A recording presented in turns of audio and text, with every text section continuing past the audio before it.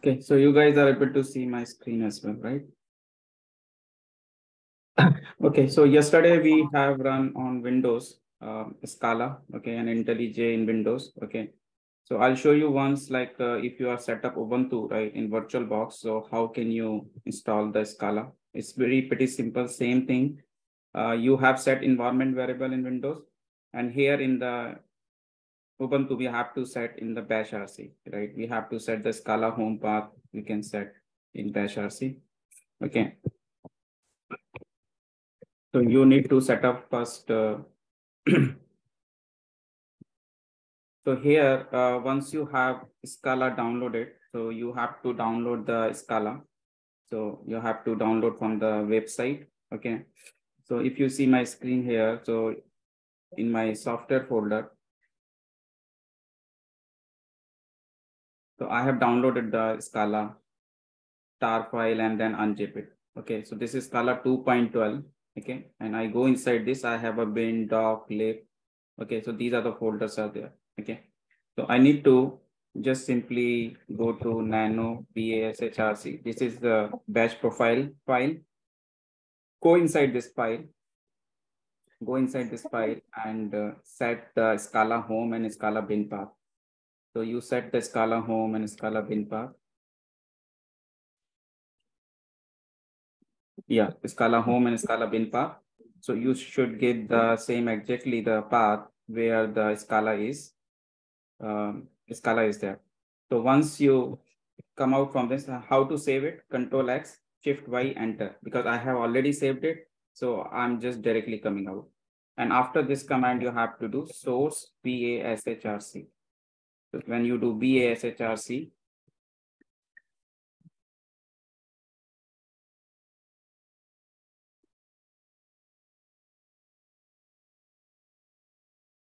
when you do source bashrc, it will save your whatever you have set the path, it will save.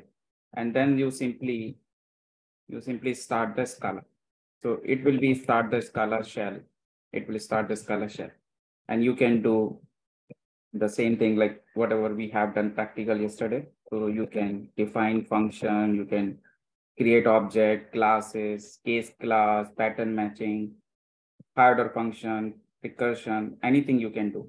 So you can write a function. Arvind, this currying function and trait, what is the difference between those? Which one? Which one? Currying function and trait. Currying and trait, actually both are different things. Currying is the, okay, first understand the trait. Trait is like a class type of component, right? Like similar to class, right? Okay, so we say like we have a trait, we have a class, we have a case class, we have a companion class, right?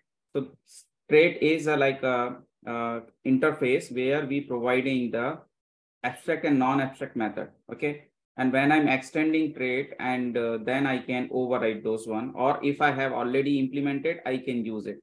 So then what is the difference with abstract class? Because abstract class also doing the same thing, right?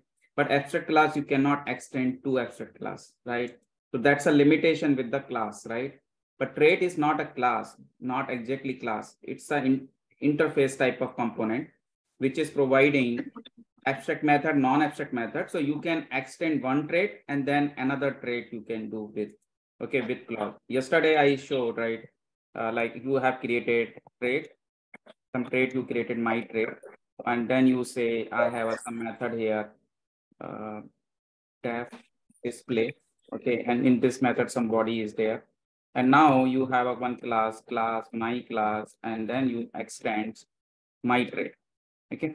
Now you can use this one, right? So you can use this trait functions. So this is basically, you can, if you want to override it, again, you can override it, right? Same like a abstract class, we can override the function, okay? But here, suppose you have two traits, okay? So you can use trait one, trait two. So you can extend one trait and another trait you can use another one trait is extend and another trait you can use with my trait. But in your like a file, trait and abstract class both are there. If abstract class is there and trait is there, in that case, you have to extend first abstract class, and then trait. Okay, so this is the hierarchy. And what is currying? Currying is a kind of function category. Okay, so suppose I'm defining one function sum. Okay, and I say this sum function is taking two parameter. Okay, input parameter. One is id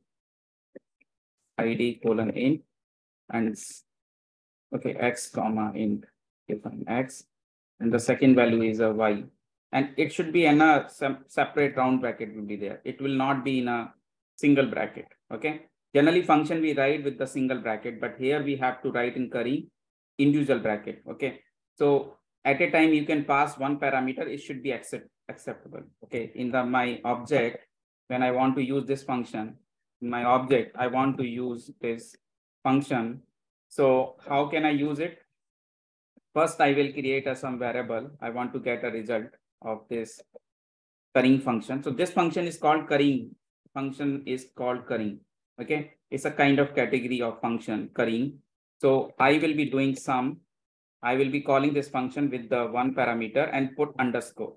Okay, and this result has your this 2 value is 2, because when I do x plus y here, when I do x plus y, I want to return here, right?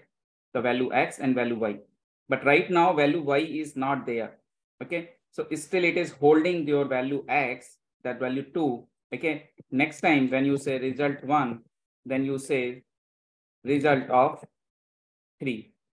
So what this result of 3? So this result 3, you are passing the second parameter. So finally output will be, when you print result 1, you will get the output 5.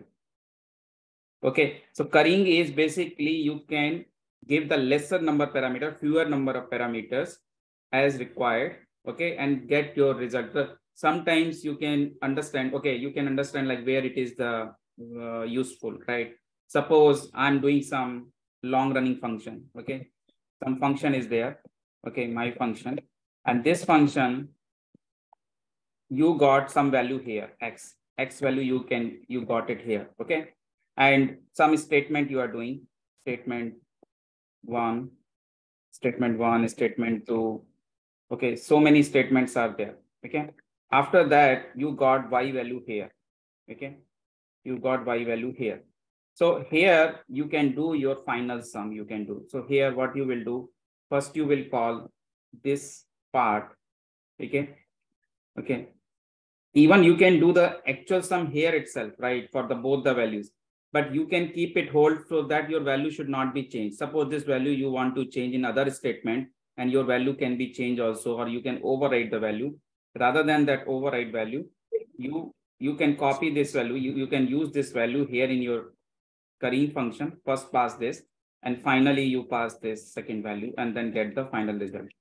Once you get this value, you can get the this. So here this is the main importance of the curry. Okay. Okay, it's clear. Trait and currying. Yes, sir.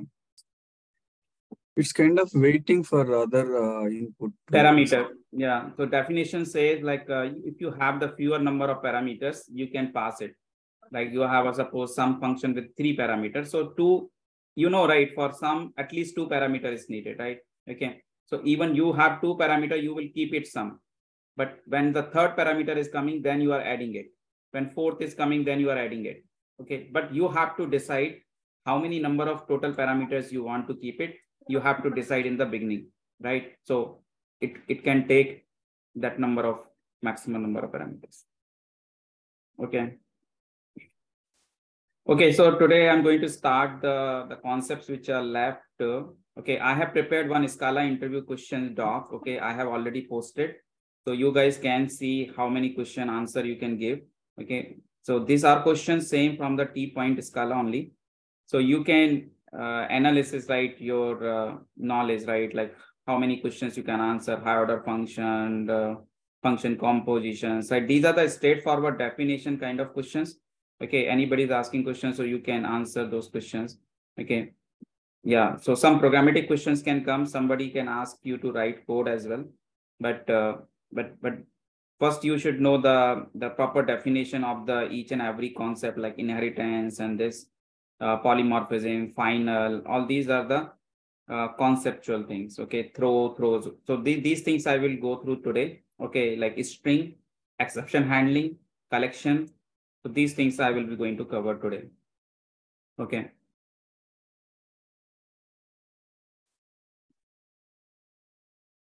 Okay. So I'm going to start the Scala. So you understood, right, how to use Scala in Windows and how to use Scala. But mostly Windows just we are doing for practice purpose. But when we are doing like a Spark, Kafka, all these Hadoop ecosystem component, everything is on the Ubuntu only. So ultimately, you have to do the Scala practice on the Ubuntu. But for time being, if you are not able to set up Ubuntu, you can do in Windows, but the ultimate goal is to install, configure your IntelliJ IDEA, your Scala, Spark, everything should be there. And Spark is also easy. So Spark, just you go to the Spark website, you go to the download Spark. The similar way like you have set the path. So you download the Spark, you go to the download Spark here and select the version 3.3.2 or 3, any version. And then you select here any Scala version, which Scala version, and download this star file. Keep it this star file somewhere and then set the bash rc path, and then you can start this Spark. So if I show you, if I type Spark hyphen shell, so it will be giving me also the Scala shell. Yesterday I told about that. So either you are doing Scala, only Scala you type, or Spark hyphen shell you type, both are giving Scala because this is a Spark Scala API. But here you can write a Spark code as well as Scala code. Backward compatibility is there, right? You can write Spark because it is a Spark only. So Spark will work, and you can write a Scala, val, and where those code you can also write. Okay. So when you write val x equal to 10, and you can write. So Scala will work. So when you install Spark, you can work with Spark and Scala both, or separately Scala also you can use. Okay. Separately Scala also you can use. Okay. But both are giving you the same command line prompt Scala. When you type PySpark, then you will get the triple greater than sign, and you will get the PySpark shell. Okay, so triple greater than sign, this is a PySpark. So if you, here you can write the Python code. So these two are the interactive shell. Here you can write code and you can read the file, you can connect to the MySQL, Hive, or you can connect any NoSQL database. Everything you can test on this Spark shell, you can do. Or you want to do programmatically, so you have to create a Maven project. There you have to jar, connector jar you have to use, and then you can integrate with a Spark with any component, right? Whether it's a SQL, NoSQL, Elasticsearch, Kafka, anything you can connect with the Spark. Okay. So you can do practice for both Spark, Scala. So Scala, we are learning the APIs, libraries, and that libraries we can use in the Spark. Okay, using the Spark API, we can use in the Scala. Okay, so what is a string? So we know, right? String is like when we are defining a string variable in the double quote. So that is kind of string data type. That is a string data type. And this data type is, if you check the type, it will be string type. When you check the type, okay. So when I this one and say type S1.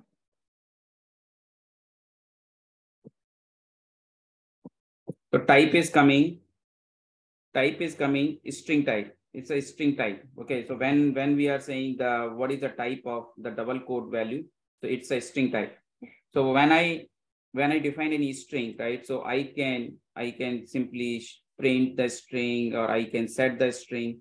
But string is a immutable. We already know in Java string is a immutable. So when you do some operation on a string, you can assign a new string. You can create a new string. So if you see this example, so here I'm having a one string S1. I'm trying to modify here string. So I'm just adding this in particular string S1. Okay.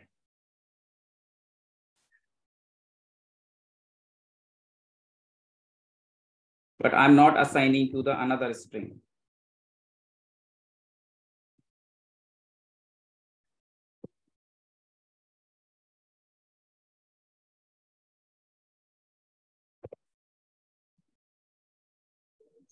So can you see here?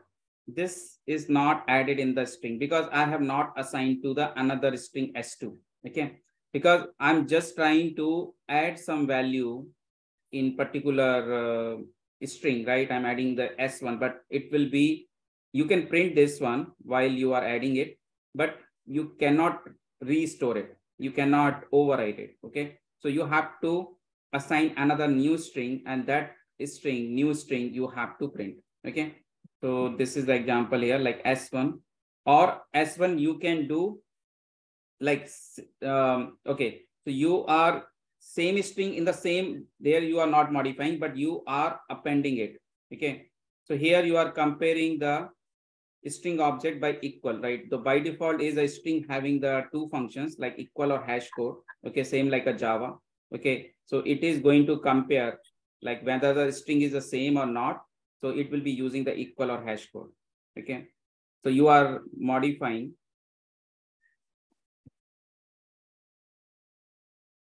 It will point to the new string. This S1 is point to now new string.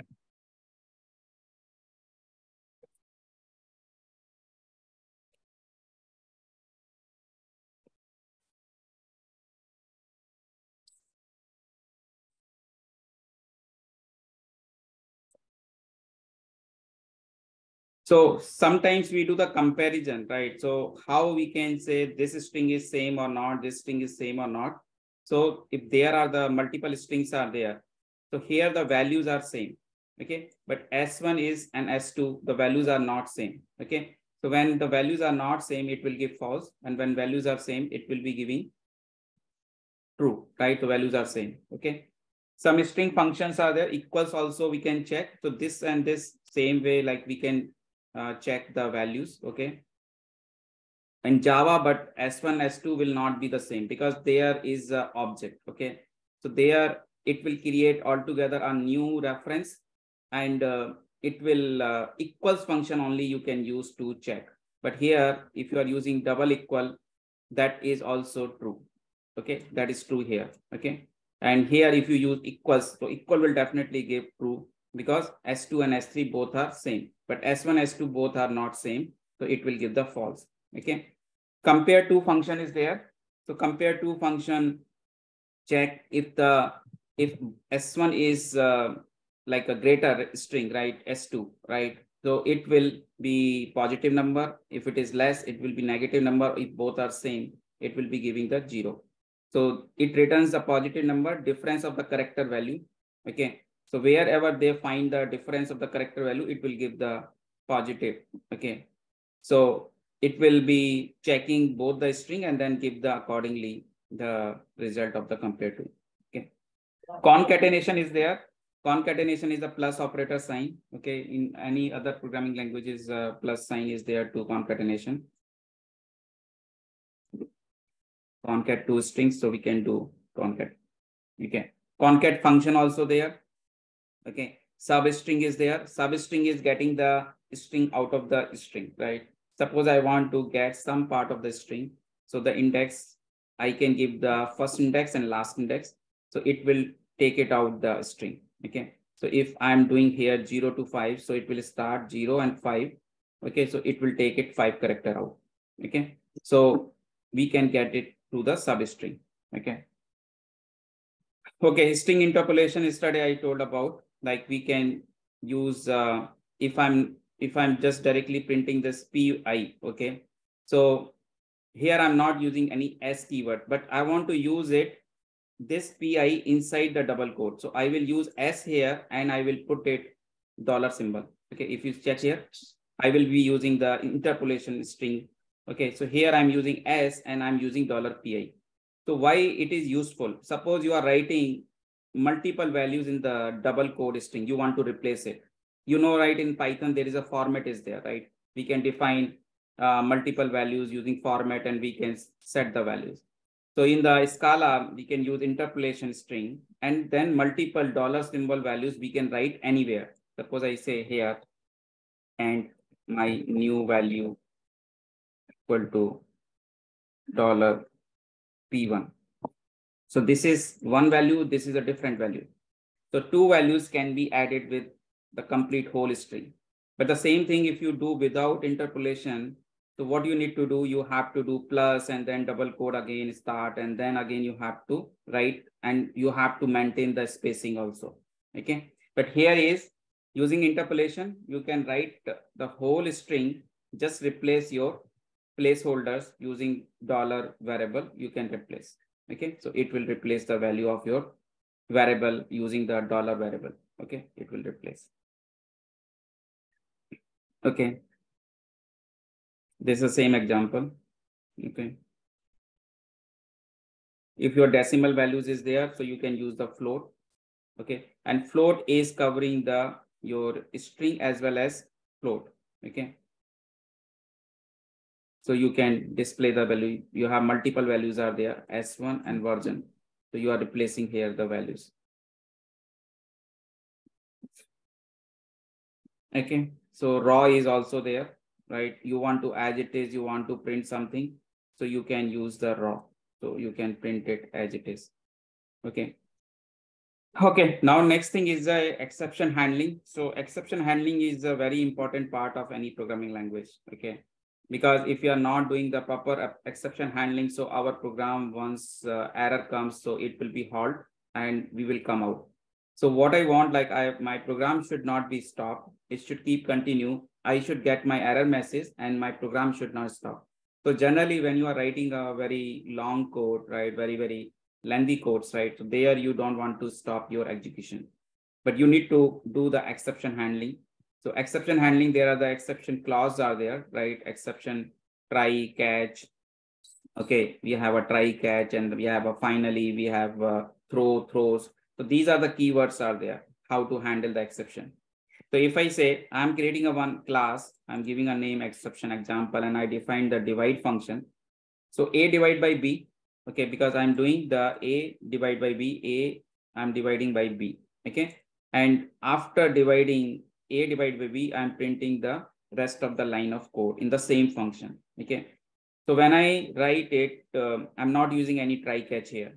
So my program giving my error because I'm passing the value 0. So when I give the 0 value, it will give me the exception, arithmetic exception, because number divided by 0 is an arithmetic exception. Okay, so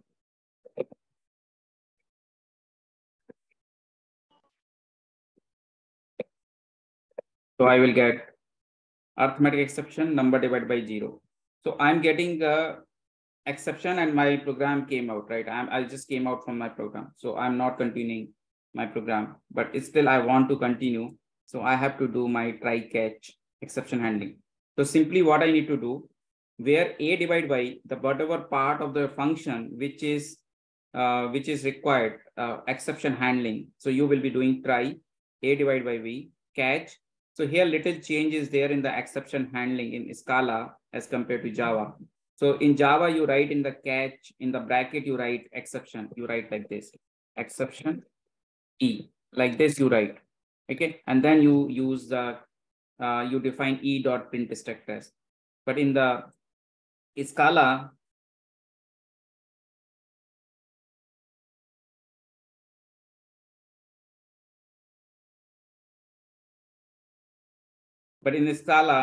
you are simply defining catch, and then you are not giving any round bracket. You are simply saying case. So here we are using the pattern matching.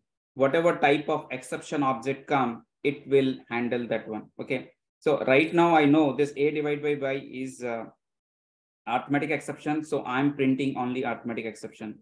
But suppose this particular try catch is can have multiple exceptions. So I can write a multiple catch. I can write in the case, multiple case, I can write in the same catch. Okay, I will show that one. So rest of the code is executing. So if I'm running this code, so you will see the difference. Like after coming the exception, your program is not stopped. So when you run this,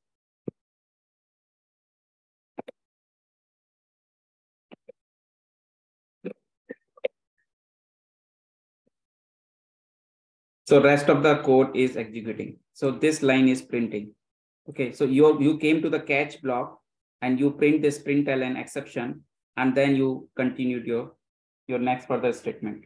Okay, So this is the way like handle the exceptions, like you can handle the errors, exceptions in the Scala. Okay. So concept is same, like they are also using the try catch. But here the scenario, you can have any exception may come. Suppose you are giving a value 100, 0. So which exception will come? So you are doing first A divided by B, 0, A divided by B. So you will get the arithmetic exception. But suppose you are not giving the second value 0. So you will get the array because you are trying here creating an array of 2 numbers, but you are printing array of 10. So then it is an index out of bound exception. Okay. So if you are know, right, this particular exception is this particular type, so you can make a case of those exception. And if you have no exception is caught, right, by this case, so it will print the throwable, right? It will actual whatever exception, like it will print. Okay. So you can define this multiple case. So here is you don't need to define the multiple catch. Okay, like Java, you have a multiple catch and then you are defining one exception in a one catch. Okay. Or there is in Java 7, they have introduced one catch can have multiple exception by pipe sign. Okay. But in Scala, you can have a case. Okay. So you have to define the exception using the case.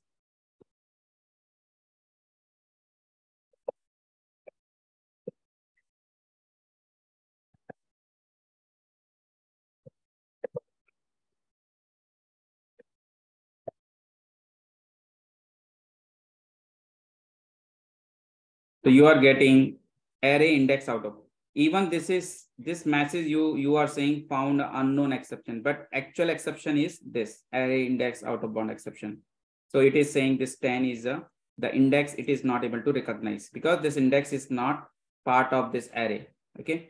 So it is giving this exception and the rest of the code is working. So this is the way how to catch multiple exception in the same try catch, like how can you define if any one of the exception can throw. Okay. So you can rethrow the exception or you can call some exception class also. Even you can write your own exception class, right? Suppose I want to give my own custom message rather than giving this print stack message. I want to give my own custom message. So you can call your own custom exception class. Okay, so that I also show how to create your own exception class. Okay, so there is a one finally block is there. What is the use of finally? We here in the Java also finally. So finally is a block which will be always executed. Whether your exception comes or your exception doesn't come, your finally block will be executed. So the use of finally block is you can clean the resources. Suppose you have started some file object or you have created some connection, JDBC connection. And if suppose some exception comes, you come in the catch block. So you are not able to close your resources, right? So finally block, you can close your resources, whatever resources you have opened, like JDBC connection, file connection. So all those file handler, so you can close it. Otherwise, it will be giving you the memory leak problem. Okay, because if the connection is not closed, so it will be consuming your memory. Okay, so generally the finally block, the main purpose of finally is whether your exception comes or doesn't come, it will always execute it.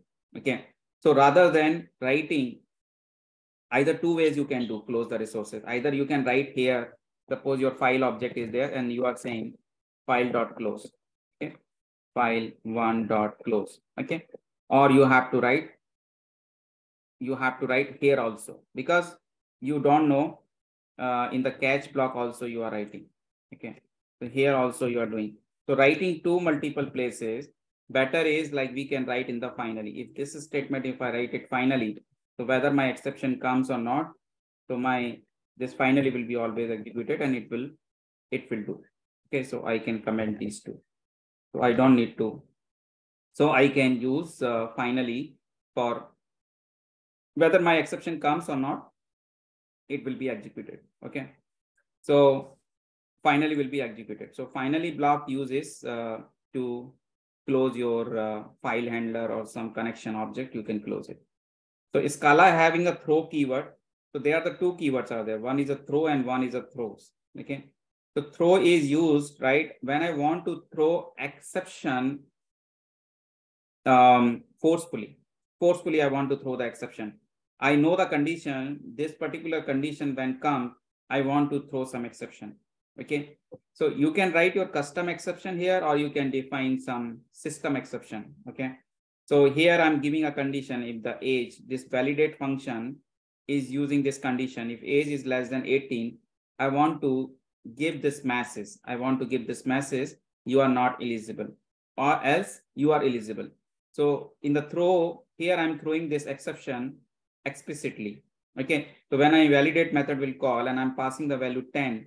And when I check here, age is less than 18. So it will throw this exception. Okay.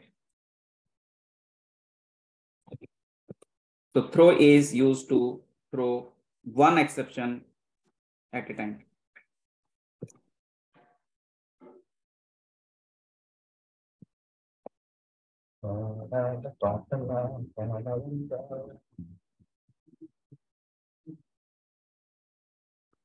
Okay, so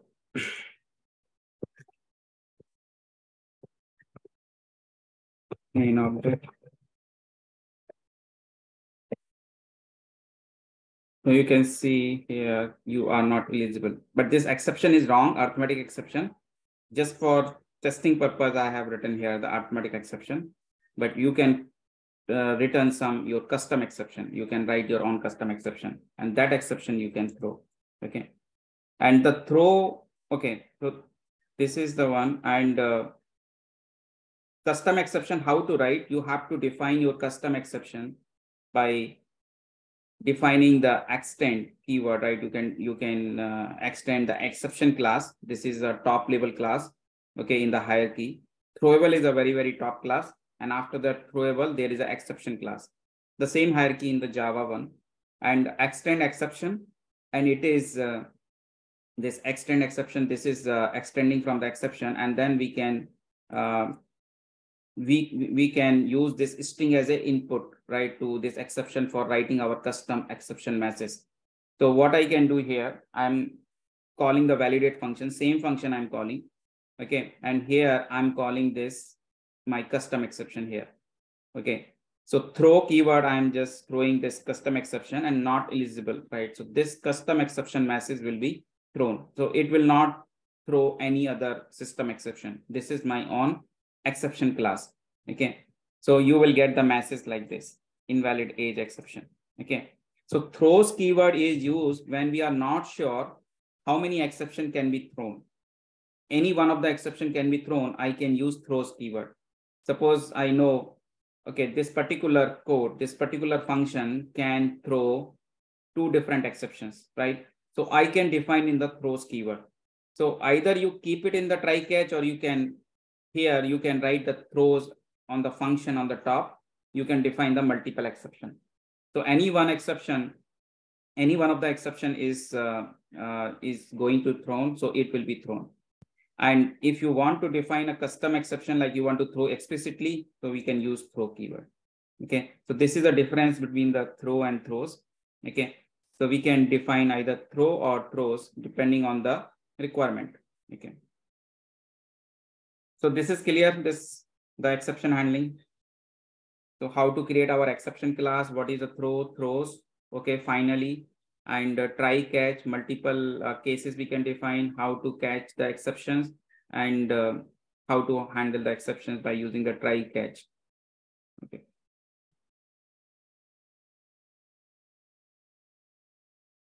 Okay, next thing is the collections. Okay. So collection, there is a rich set of library is there in Scala. Okay. So we know there are the different collections which are very frequently used.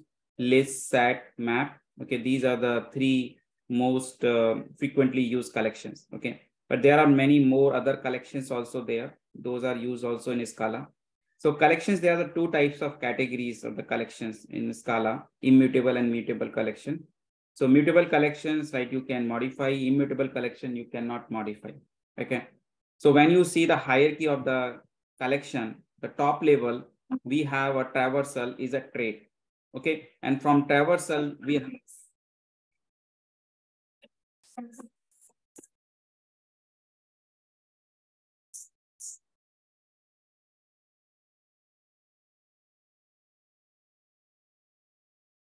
there are the two types of like first is the top level is a trait is there traversal, and iterable is another trait which is extending from the traversal, and then we have a three traits are there. Okay, so these three traits are set, sequence, and map. Set and sequence, these are the two for single element collection. Okay, like you are storing the collection as a single element. Okay, but map is a key value pair type. So generally you see the collection category, it is divided into the two part. One is a single element collection, okay, and one is a key value pair kind of collection. Okay, so if you see set, sequence, these are the two single element, and map is a key value pair. When I go to the set, set has further three implementation classes. Okay, has set, these are the abstract classes.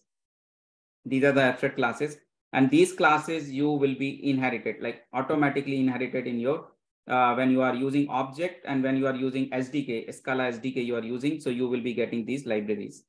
So hash set is using hashing function, and hashing like it's setting the value, or that's the reason it is not allowing duplicate. How it can identify the value is duplicate or not in hash set? Because of hashing, because of hash function, and that is supported by the hash set. Okay, so hash set is supporting the functionality of the hashing, so that it cannot allow the duplicate. So complete set is the which is not allowing the duplicate. Even not hash set, the set is the function, set is a collection which is not allow duplicate. So all the set is basically not allowing the duplicate, whether it's a hash set, bis set, list set, sorted set, preset. Okay, when we come to the sequence, so sequence is a category where like we have the other two types are there, index sequence and linear sequence, and further we have vector, and this one list, stream, queue, stack. So these are the collections, like linked list type of collections are there, so linear sequence collections. And map is a key value pair. We have a hash map and list map, and the sorted map is one trait, and which is extended by tree map. Okay, so here the order is maintained, the keys order will be alphabetically. That is the only difference. So here is a tree set and sorted set, this is basically maintaining the order of the element. Okay, otherwise set is not ordered, set is not ordered. So set is unordered collection, and list and these collection also unordered. Okay, but you want to make it your set as a order. List is the ordered collection, list is the order, because in which order you are inserting element, the same order you can get it. Okay, but sorted set is not ordered, but you can make it by using the tree set and sorted set.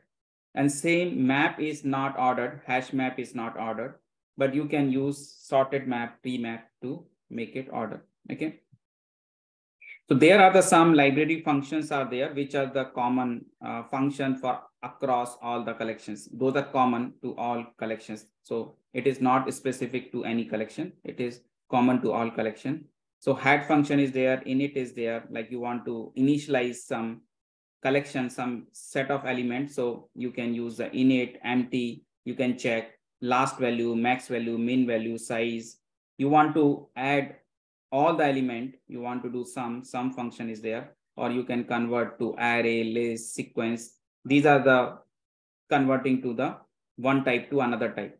Okay, so depending on the use case, you can use this set of library functions of the collections. Okay, so first is a set. So set is always store the unique element in the set. It doesn't maintain any order, it's unordered. Okay, so when I'm creating set, so empty set, you have to use a round bracket to create set. Okay, so you can use set and bracket, and then you can specify your element. Okay, so it will, even if you are giving any duplicate element, but it will make it one copy. So it will override the existing value.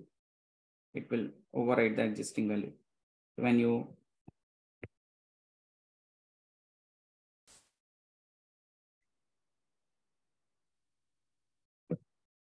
it is not copied.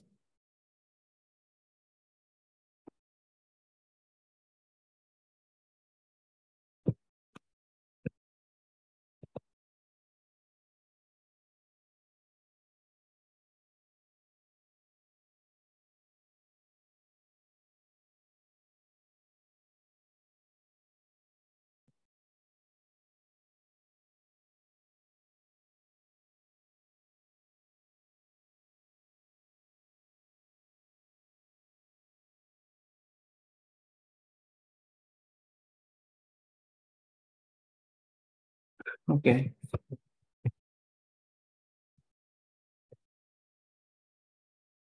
Can you see here? I'm not getting a duplicate value of goal. I'm not getting, right? Because it will be always giving you the unique values because it's using the unique element. Okay. If you want to get the head, tail is empty, so you can get the values. So tail will be giving you accept your first value. It will give the values in the tail.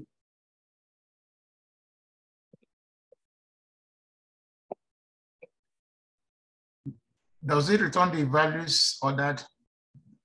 What, Richard, you're asking? Does it return the values ordered? The set like ABC, like C before F before H before golf in order of. So order will not be maintained here, right? If you see, Because yeah. So okay.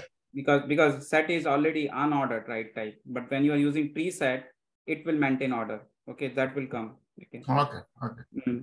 And how can you merge two set? So suppose I have one is games, one is alphabet. I want to merge it. Okay, so I can by using plus sign in between these two set, I can merge it. Okay. So these are the straightforward one. You can directly run those program code and then you can see the result. Main object or main. So here is you are not getting the unordered way is coming. It's not the same order. So merging is doing. So it is doing the merging of the 4 and 5 element. Total is a 9 element. So it is showing the after merging. Okay. So this is the example of how can you merge the two sets. Okay. Two different sets and you can check contains. This is very useful one. Generally, sometimes I want to verify some value is present in my set or not. So contains is there. Like same contains key is there for the map. So same here set having contains. So any particular element you can check whether it's present or not. Okay, so that we can do. And if I want to add a new element, suppose my set is already having some set of element, but I want to add extra element. So I can use plus sign. Okay, adding new element. So even if you're trying the duplicate element to add again, so it will not add one more time. So it will be remain there, same element. And if you want to remove, so minus equal is there. So you can remove.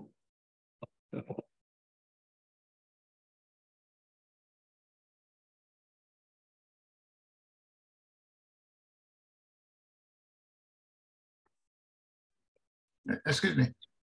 Hmm? You always have to import the scala or import it once. Yeah, if the import is needed, right? See, this is no. in the this is it once for the session or all the time? Each time you run it? No, this I don't need to do again because I have already done once, right? So I don't need to do. Okay. So if I do it, it will work also because I have already done once because I'm copy pasting code. So it is coming part of the copying. Okay. Otherwise, I don't need to do again because this import will remain there till this session. Once this session is closed, okay, when I close this window, okay, then I have to do import all again. Correct. So I don't need to do again import. So it is coming in the part of copy. Okay. So because here import is mandatory, right? If I'm not doing this import because this is a shell here, because this is a we have to tell which package our class libraries are there. Okay. So this is a lazy loading. It is not doing all the things, right? All the package library. Okay. So whenever you needed something, you use import statement. Okay. But when you are writing the code in the IntelliJ, so you can do on the top or anywhere you can do. So it will do the import. There also you need import. Okay. So this is same code in the object, right? The same like what we write it in the editor. Okay. But here is a quick way like we can test, right? Because in the ID we have to create every time a new object because same object we can't create or we have to add in the same main object, right? Main function, the copy paste the code. Then we can test. So first you see what the code is like, then you try to write your own code, right? So you can do the practice of writing code. Okay, first you see and understand how to define set, how to define list, map, all these collections. Okay. Okay, so this is like we can iterate it. Like one way is for loop. So this thing we already seen, like how to iterate the collection, how to iterate the list of values. Okay, how can we iterate? Another way is the for each. So for each also we can use here. Okay, so for each, and then we can use lambda. So when you are using for each, then it will come lambda. Okay, so you can do for each.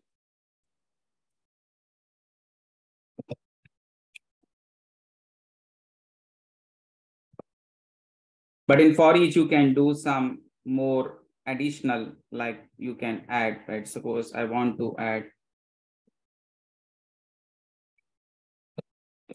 new game.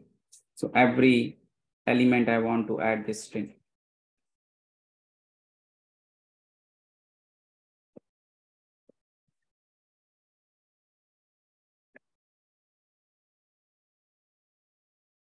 Okay, so we can do this. Okay. I will show one map function also there. So, but map cannot print. Map is just doing operation, one-to-one operation. That is also doing one-to-one. It will pick the one element and doing the operation. So map is a higher order function. So we can use any collection dot map, and then I can use lambda. So I can write like this. Suppose my collection name is map. Okay. Okay. Collection name is a games. Okay. Then I call map and I say lambda x. Okay. And now I say I want to print ln. I say x plus new game. But this map is a transformation here, and here for each is an action. Okay.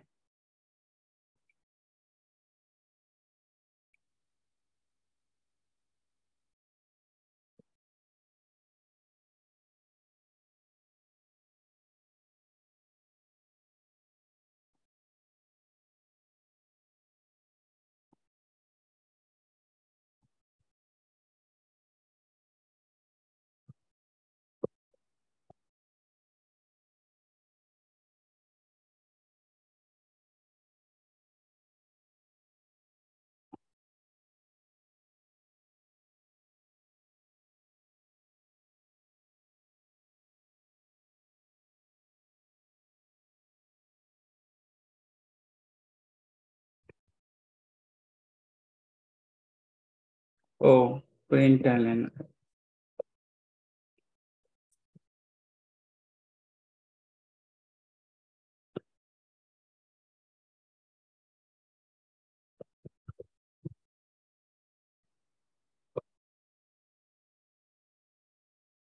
It is coming the same result, right? Same result is coming. Okay. But map is a transformation and for each action. Okay.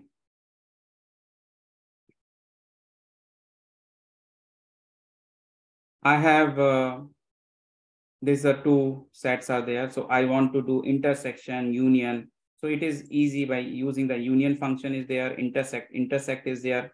So it will find, we know the definition of union intersection. So union is a all element together in a one single collection, and intersect is the common element between these two. So we get it. Okay.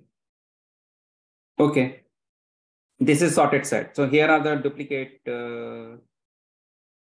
sorted set. Yeah, 2 is 2 times. So let's see this one. If I'm creating a sorted set.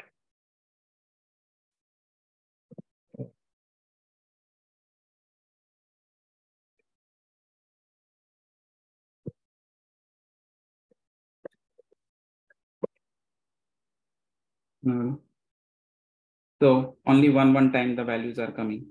Right? So sorted set is giving. Hash set is basically extend abstract set and immutable set interface. Okay. And hash set is use the hash. Okay. So it is also not allowing duplicate. Okay. So we have created hash set store and for each. Okay. So this is hash set. Okay. Bit set. Bit set is working like a bit memory, right? Okay, bit set is more compact. Okay, and it is generally this bit set is not used. Okay, but if we have a special kind of set used for the storing non-negative integer in compact way, so then we can go for the bit set. Okay, but if you see as a direct internally, it is internally storing because we are not able to know, right? If your data is very huge in our collection, then we can go for bit set. Otherwise, we will not see any difference whether we go for bit set or hash set or set. It doesn't mean any difference. Okay. So for the less element is no use. Okay. Okay. So list set. Okay, that is another version of it's a combination of list and set. Okay, that is a list set, and list set class implement immutable. Okay, elements are stored internally in the reverse insertion order. Okay, by default, the set is not ordered, but here this list is having ordered collection, right? List is ordered. So that's the reason this list set is ordered, but still the elements are unique because list doesn't allow unique, list allows duplicate.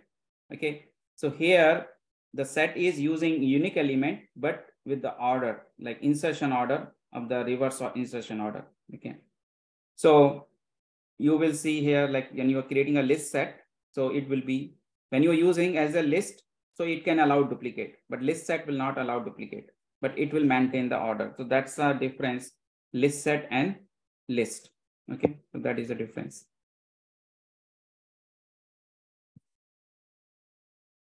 So operations will be the same, like you can add element or you can remove element, plus sign, minus sign you can do. Okay. So next category is in the Scala for the collections, right? One is a set and another one is a sequence. So sequence is one other type of collection where you can store the values as a sequence, as a set of elements, and you can create a sequence of any type, string type or integer type. So you can specify value here string. So this will become as a type is sequence of a string. If your values are integer values, this sequence will become as a sequence integer. So type is not mandatory. Type is automatically taken by the variable. Okay. So we can iterate it, the sequence element, by using the lambda. This is the for each, or we can use map or any other transformation functions we can use. Can you have a mixed? Can you have mixed type? Yes, maybe int and string within the list. You mean to say the sequence? Like you want here this as a list. Yeah. And okay, I don't give the type. Okay, it should take it, and I should define here list. Yeah.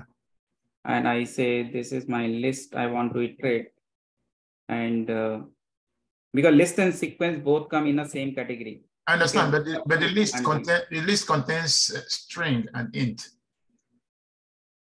List extend? No. List, in the list we have integers and string. Can we? Oh, both. Okay, yes. okay.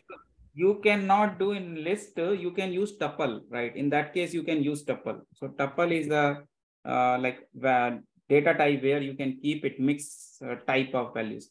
So how to define the tuple? You can say where tup, and then the bracket you say, okay, 2 is there, 3 is there, and you say hello is there. Okay.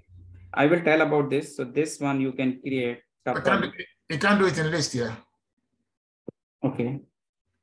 So you mean to say, but yes, list you have to, okay, you want to say, okay.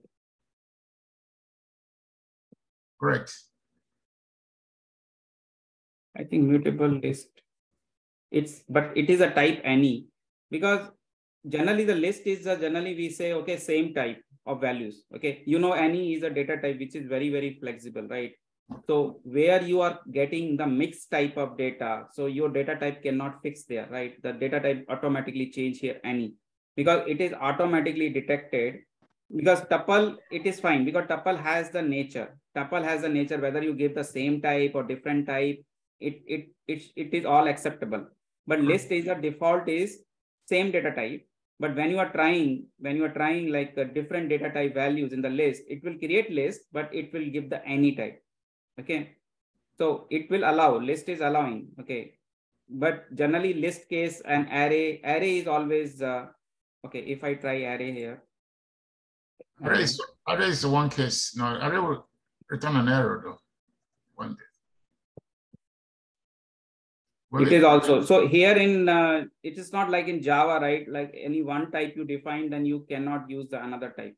Like in Python, lists can be mixed. So same thing is here, right? But here data type is any. Automatically the type is coming any, because here is a mixed data type. But it doesn't have to be, it doesn't have to be tuple in Python. Tuple is there in Python also. I understand, but this list stands by itself. List can be mixed. Yeah. But tuple and list both having its own use cases. Okay, tuple you have a very easy to access element. Like you can use any tuple. You can say tup._1. Correct. Okay, print we have to do. So we can access the element.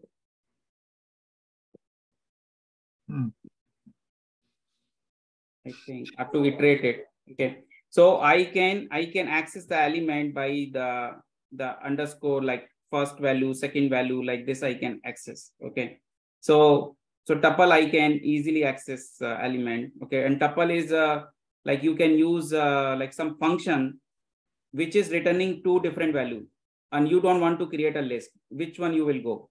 Tuple is a good choice. Okay, right. You will do one thing. Suppose my function is I'm saying here, like you are getting x comma y value. Okay, and then you are saying equal. Suppose my function is my function. Okay, and my function I'm giving some value 4. Suppose I'm passing this function 4, but it is returning the tuple type values. So x will automatically take the first value and y will take the second value. Yes. Okay. So if tuple is not there, so what is the other way you will do? List, right? But list again, you have to iterate with the numbers, right? You have to the first value and second value. Okay. So even you have a 2 parameter, but you have to create a list. But here is, if 2 parameters, simply x comma y, and x will get one value, y is getting second value. So when you have function return with more than one values, you can go easily with tuple. Okay. Thank you. Same thing is there in the Python also, tuple, right? Okay. Okay, so another collection is vector. Okay, so here, okay, we go into a sequence. Okay, so vector is vector list, all these coming in the one category, sequence. Okay, so vector is immutable data structure, same like sequence. Okay, and here is just vector. We are creating a list of values. We are creating as a, but type is a vector. So we are using round bracket and defining values, but what type of collection it is? It's a vector of int type, vector of int type. So I can do the other functions on directly on the vector. Okay.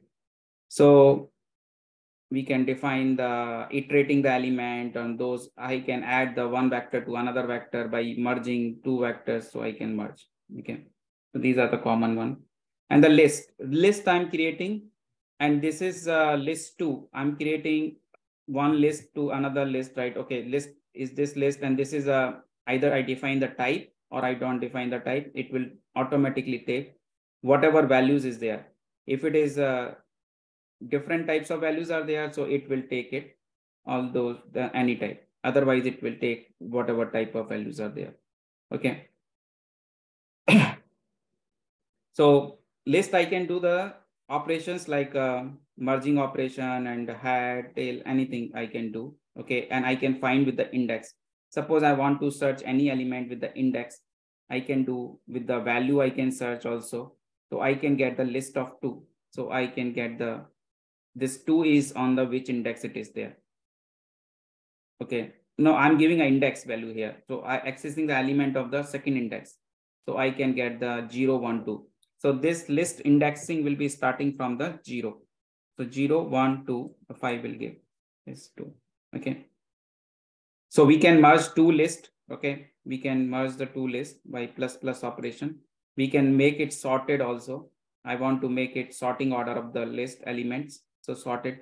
So these are the ready-made functions you can directly use, and you can, or otherwise you can create another empty list, and then you can iterate the element of the list, and then you can write append. You can append the element. So that is a manual way of writing the sort function, or reverse you want to do, you can do. Queue is first in, first out. So element coming in the queue, which will be coming first, that will be going out first. Okay. So queue is maintaining the first in, first out, and stack is last in, first out. So these are the two data structure, right? Queue and stack. So queue is first in, first out. Stack is last in, first out. So queue is the number of element we can define the queue. Okay. And queue we can print also, print queue and queue2. Okay. If I want to get the first element in the queue, okay, so queue dot front, okay, so first element I can take it. Okay, so some little bit change in the function names. Okay, so you can enqueue, you want to add the last of the queue, because you cannot add in the middle, right? Because queue has limitation, right? You can add only the last, right? So enqueue you can do. Okay, so first element in the queue, and you want to take it, delete element in the queue, to dequeue. Okay. So queue and queue, first element in the queue. So you can get it, like you can take it out element. Okay. So when you have 1, 5, this one, and when you are adding the element, so it will be adding in the last. Okay. And when you want to dequeue this one, okay, so you will be getting out the from the beginning. Okay. So that is a difference. Stream is also kind of lazy list. Okay. Stream is a lazy list. So stream is like when you are getting the elements continuously. Okay, so you can define the stream basically. So these are the element, and you can define stream. You can do like map function, you can do each element of stream you want to multiply 2. So you can do like all element you can multiply 2, or you want to take 10 element of the stream. So you have these functions to get the values. Okay, 1 to 10 element you want to define the stream. Okay, so you can create a stream for these are the type of scenarios you can create a stream. Okay, map is key value pair. So when you define a key and value, right? So key is used to retrieve the value, and key should be unique. So when the same key is coming again, right? When you are inserting data, so it will override the value of existing key, right? Okay, so suppose second time you are writing a with any other word, so that will override this apple. Okay, so how to create a map? So here is little change in the map is the map keyword, and you have to give in the bracket. So two ways you can create.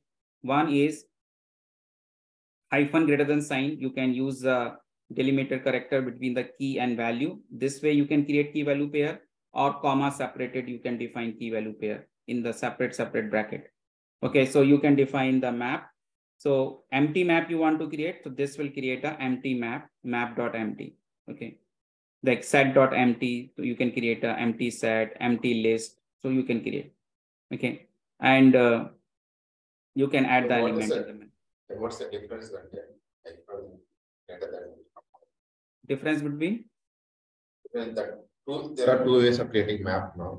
Is there any Okay, specific difference is reason? nothing. No difference. Actually, this is just a way of writing. Okay, two ways. Okay, it's nothing difference, because internally I don't know what we'll be doing, but it is final way. It's you are getting the map.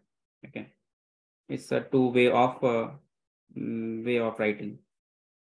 Which way you find easy or good, right? You can do. Okay, or we can write for loop also, and then we can define as a variable. Okay, we can add the values in the map. Okay, dynamically. Okay, if you want to access any key of your map of key you give, so you will get the value of that particular key. Okay, if you want to add any new element, so this is again we are adding a new element. So this way we are adding arrow sign we are using. Okay, if you want to remove the element from the map for a particular key, so you can give the key. So it will remove that key value pair. Okay. So hash map is another class. Okay. So hash map is used to store the element as a key value, but it use the key for hashing. Okay, it use hash code to store the element and return a map. So here is also the same way, but you are using the hash map type. It's a hash map. So Java is also hash map. So same hash map is here, key value pair. So how to iterate a map? So if you want to dynamically iterate the values, you may have 100 values, 20 values, 10 values. You want to iterate all the values. So for each is there, but here you have to use case. If you are using any collection, you just use lambda. You just write X arrow X. Like this, you are writing, and then you are writing your println X. If it is a single element, but it is having two element, key and value. So you have to use case here, and then individual element you can print. Okay, so this is a way of using iterate, how to use it, how to iterate the hash map using the for each. Okay, so if you want to add element and then again you want to check it, you can print it.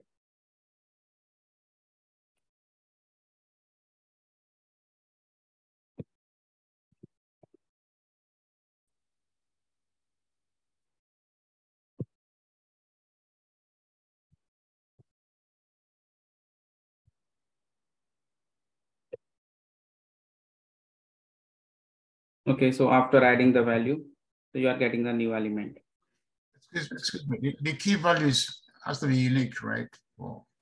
Key is unique, right? If you're trying to write the same key again, so it will override the value. Okay, let's try this. In the case that you have maybe 200 elements per se.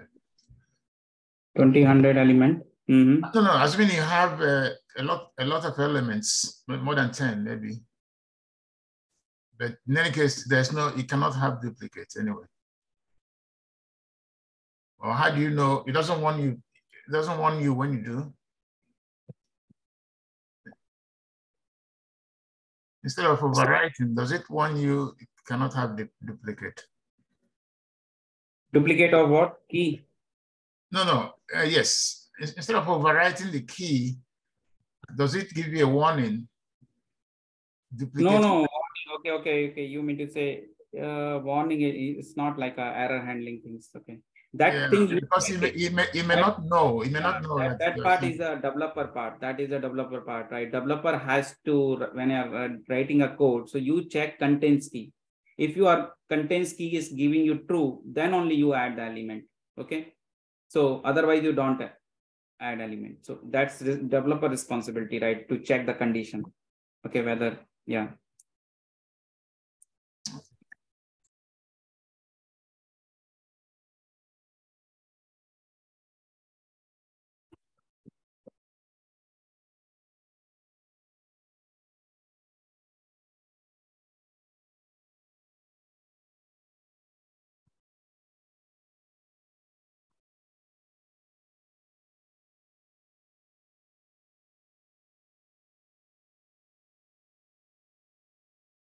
This is a different output. This is a different output. Okay, so D is replaced with this $1, right? So this value is overridden.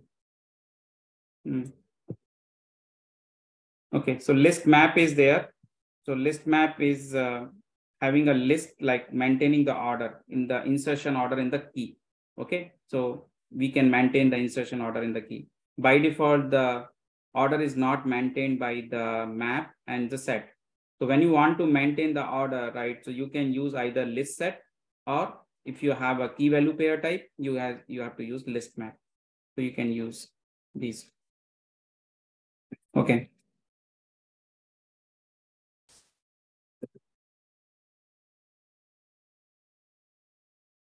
So what is a tuple? So tuple is you have different data types or same data types. Like you can use a round bracket and you can define, but you no need to give any type here, right? Other one you have to give type, right? So that's the difference. So you are defining the tuple. Just give the round bracket. You are giving the values, and it will be taking whether it's the same type or different data type. Okay, so it will accept, and this one will be giving you these on many different tuple. So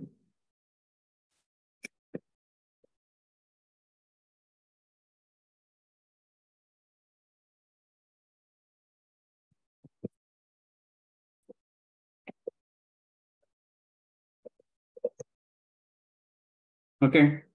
So just I'm getting as it is tuple. Okay. But how to iterate the tuple values? Okay. Suppose I have defined one tuple. So I have to use, I cannot directly do the for each. I have to do product iterator. Okay. So tuple doesn't have direct for each. It has a product iterator dot for each, and then I can do println. But if I want to access individual element of tuple, so I can use dot, that particular tuple dot underscore 1 underscore 2. Okay. So underscore 1 will be first value, second value, and then underscore 3. So if I write it, so here is, just remember the index is starting from the 1, 2, 3. So here is 1, 2, 3, underscore 1, 2, 3.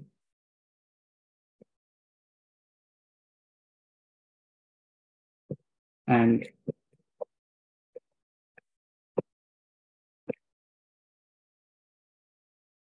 so I'm iterating the values. So it will iterate all the values because it's a loop, right? Okay, it's a loop. Okay. And here I'm getting specific values. I don't want to iterate all the values. I want to get the last value. I want to get the first value. So I want to iterate. But here is a limitation is there. 22, I think in the newer version they change or not.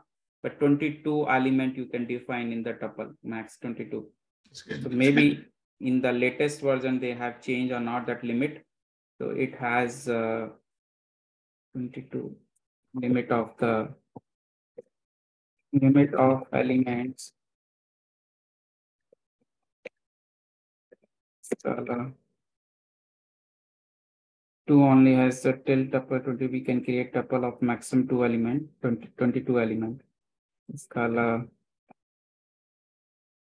2.13.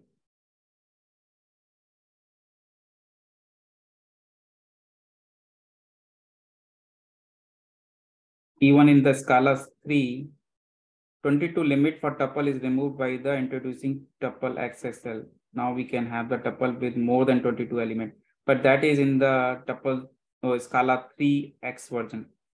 So we are using 2.x, 2.30 and 2.12. Okay, so that limit is still not improved there, but in the 3x they have improved that limit. So number of elements. How do you directly access the last element in this tuple now? In any tuple, the very last element, if you want. But last element, you have to find the size first and get the element. Okay, because there is no index where we cannot know, right? So suppose I say, correct. So if I find the size we can have every collection has a size, right? So I know the size is there. Oh, okay. It's not like you use -1 for the last one and 0 for the first, no. But it is starting from the 1. So whatever size comes, so that you can directly access because it is not starting from 0. If you are using list, right, you want to get, then last element will be -1. -1, yes. But tuple has there is starting from the 1. Okay. So tuple, like suppose this is the example I was telling you. When I'm not sure, right? Okay, okay, how many values can return, right? Okay, so here is a one function tuple. So this is I'm returning a tuple object. So this tuple, how many values are there? 3. So all 3 values are returning 1, 2.5, and this one. So I'm not defining any specific values like x, y. Suppose I know only 2 values are there. So I can say 2 values, and both the values I can take it in that x, y. But here I'm not sure, right? How many values can return. So I'm defining just variable, and this variable will take it entire tuple. Okay, and then I can get it whatever value I want, I can iterate it. Okay, so here when your function is returning more than 1 values, okay, so we can use the tuple, we can return tuple. Okay, so when I'm sure, like, okay, how many number of values are there, I can get it those values. Okay, but when I'm not sure, so I can take it complete list of values and then I can iterate. So here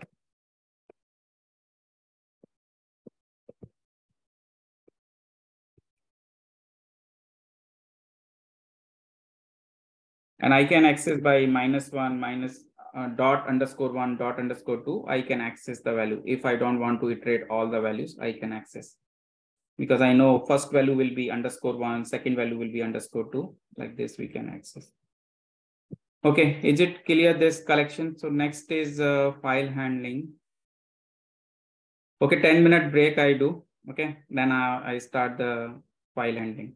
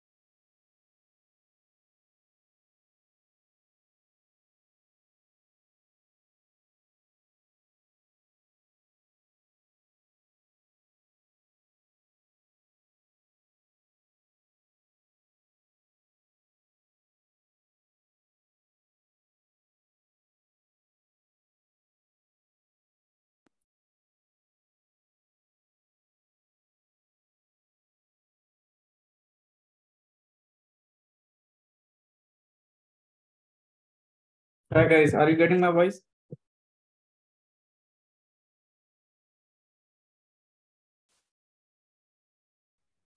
Loud and Yes. clear. Yes. Okay. Okay. So let's start the Scala file handling. Okay. So file handling is like generally we write the file or read the file or update the file. Okay. So we can write a file using the file object. Okay. So Scala file handling, we have to use this package scala.io.source. Okay. So there is a class source class having a method from file. So whatever file name you gave, it will create a one file object. Okay. So we have the API is also new file, right? This way also we can do, right? We can write a file input output. Okay. So file input output, like I can create a file object and then I can use print writer and I can pass the print writer this and I can write function to write something in the file. So I can do that in the, so when I create any file, I can read the file using the source IO package. Okay, so for reading the file, so we can read the file. So this file will be created. If I'm not giving the path, it will create in the same folder where my Scala shell is there. Okay, so it will create.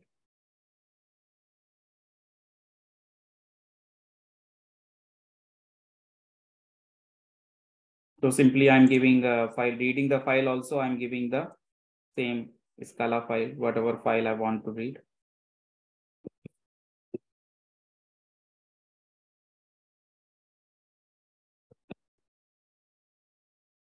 Okay, I didn't use the import, so I got the error.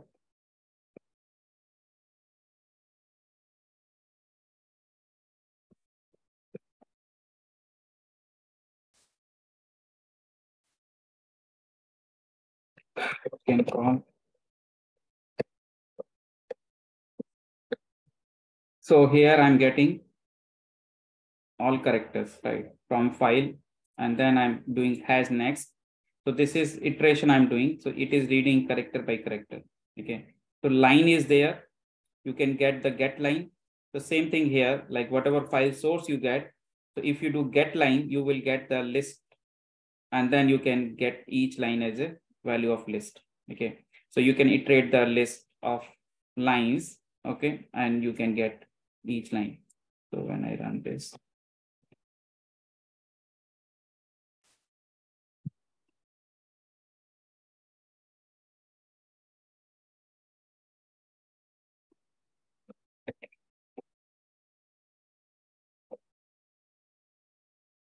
so only one line is there. So you are having one line is coming.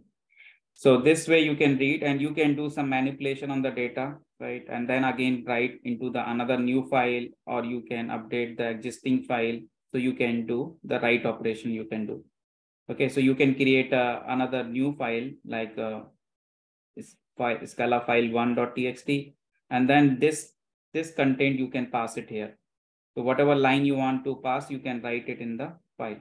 So so you have to, I think that code you can do while you are iterating the file.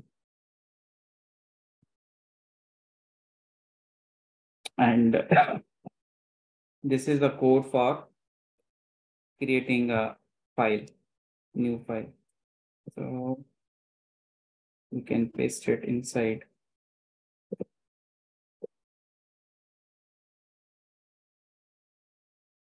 Here is, I have to create a new file where I want to write this output. So I will create this file object. So this statement,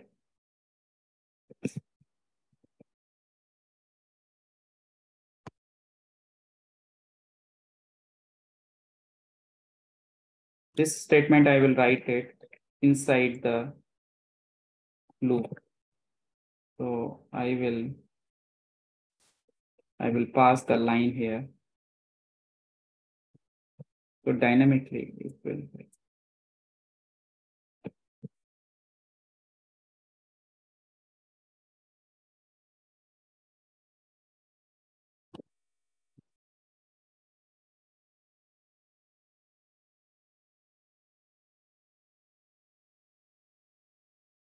Again, you want to check it. You have to do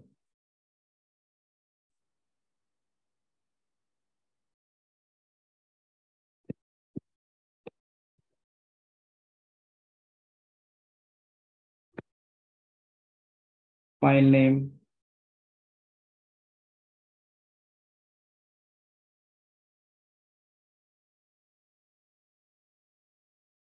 I can give this file, which I want to read.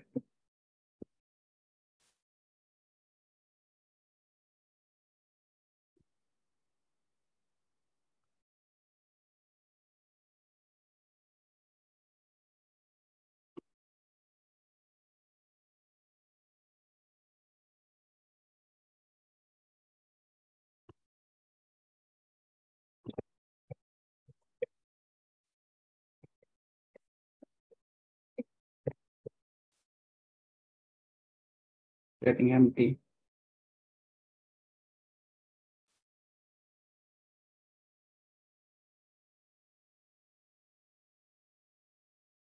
Writing back.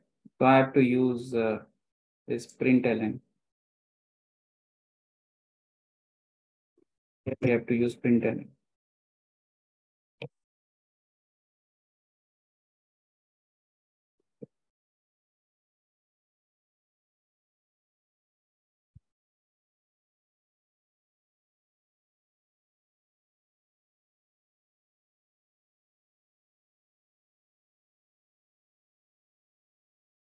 Okay, so file is this.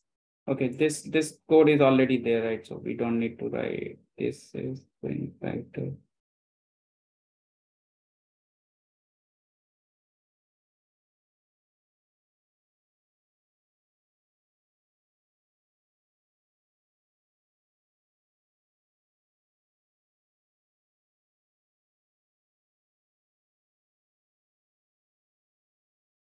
This print writer is for this one, the Scala file one. Yeah, but the val file source one though. What? Scala file one. Yeah, source file from. So this line I'm reading for this particular source. Okay, first we check whether the file is written or not. Okay.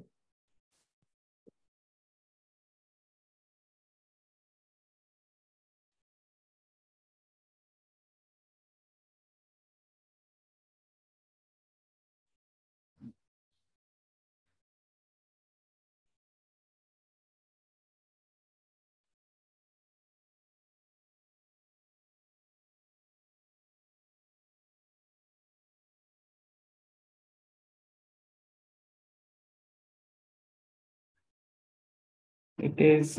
You created the file, but you're not writing to it. Are you?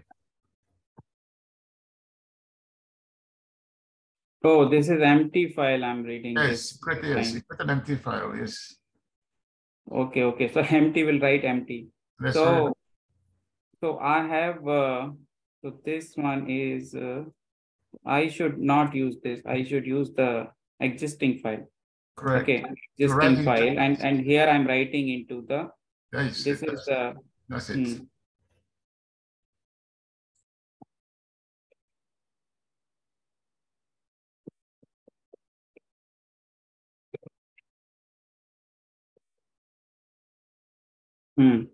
So the file one is. Scala file one is showing the result. But we have to check our new file because we have written the data into the new one. So here will come the Scala file one only. This will be coming a new one only. But here I'm writing in the new one. I'm writing in the new one. But you're checking it on the last line here though. So print writer, I took it for this one. Okay, right line. And this is a file source, file name. Okay. So Scala file has the data, right? But we have to check Scala file one. So Scala file one, this print writer, I'm writing the line here.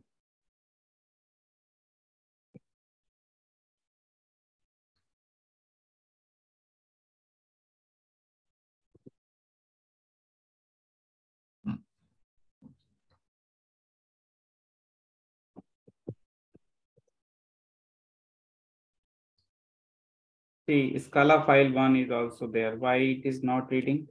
If I do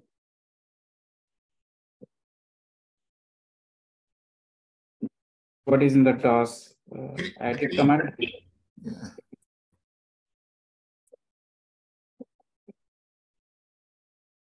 No, edit is not there. Okay, so here in the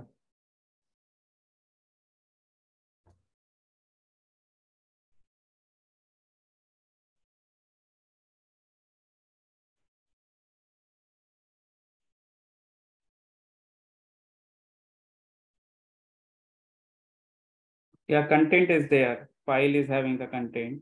Right. Okay, and this we are saying println line. Yeah,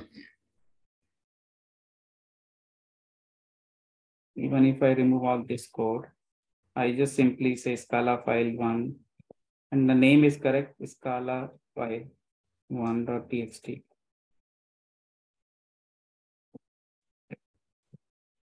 So it is writing the content, but we are not able to read. Okay. So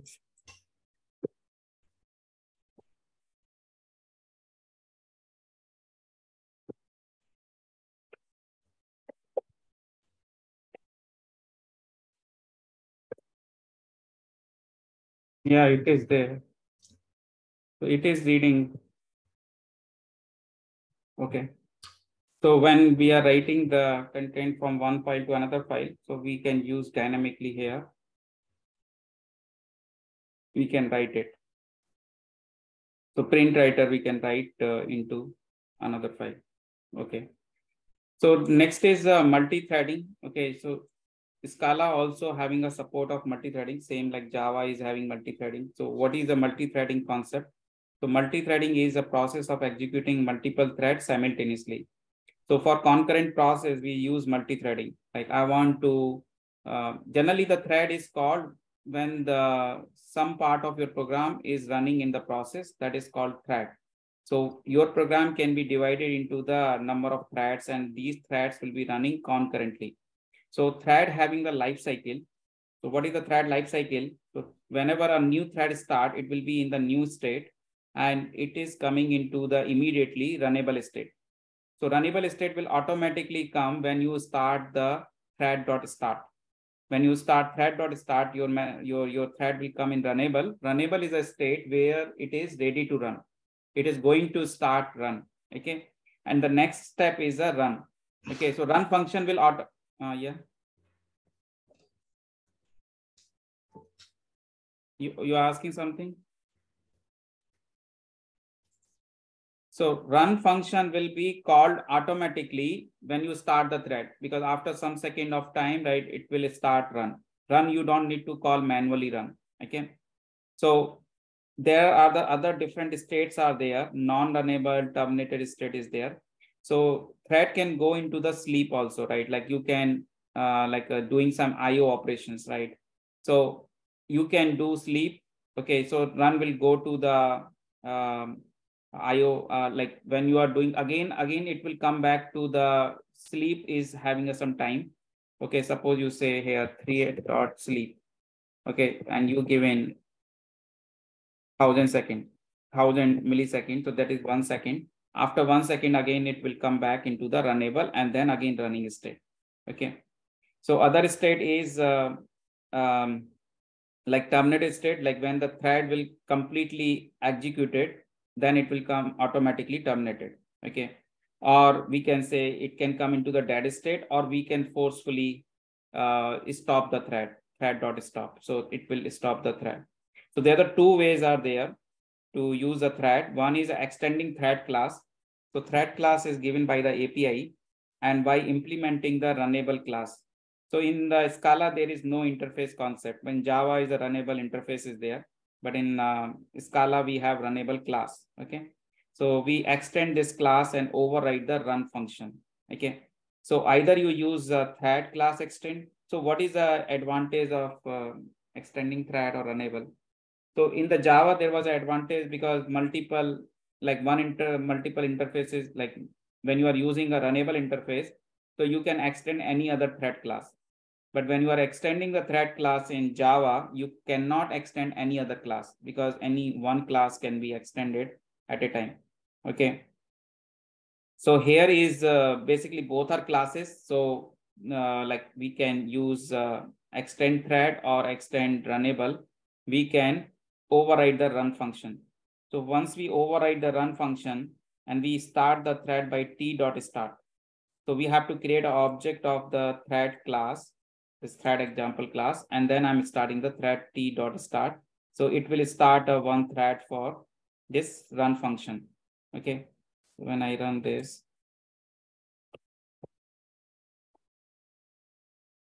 so here is only one thread, but we can create a multiple threads. So main advantage of threads, you can say, suppose you have a file system and you want to search the file. So you can create a multiple thread. They can parallelly run in a different drives and search the files or folders parallelly. Okay. So if you are running only single thread, so the same thread will go in each and every file and directories and then find the files. But if you are running more than one thread, so they can run parallelly. So it will make execution faster. So thread is basically giving the advantage of your program will be running faster. Okay.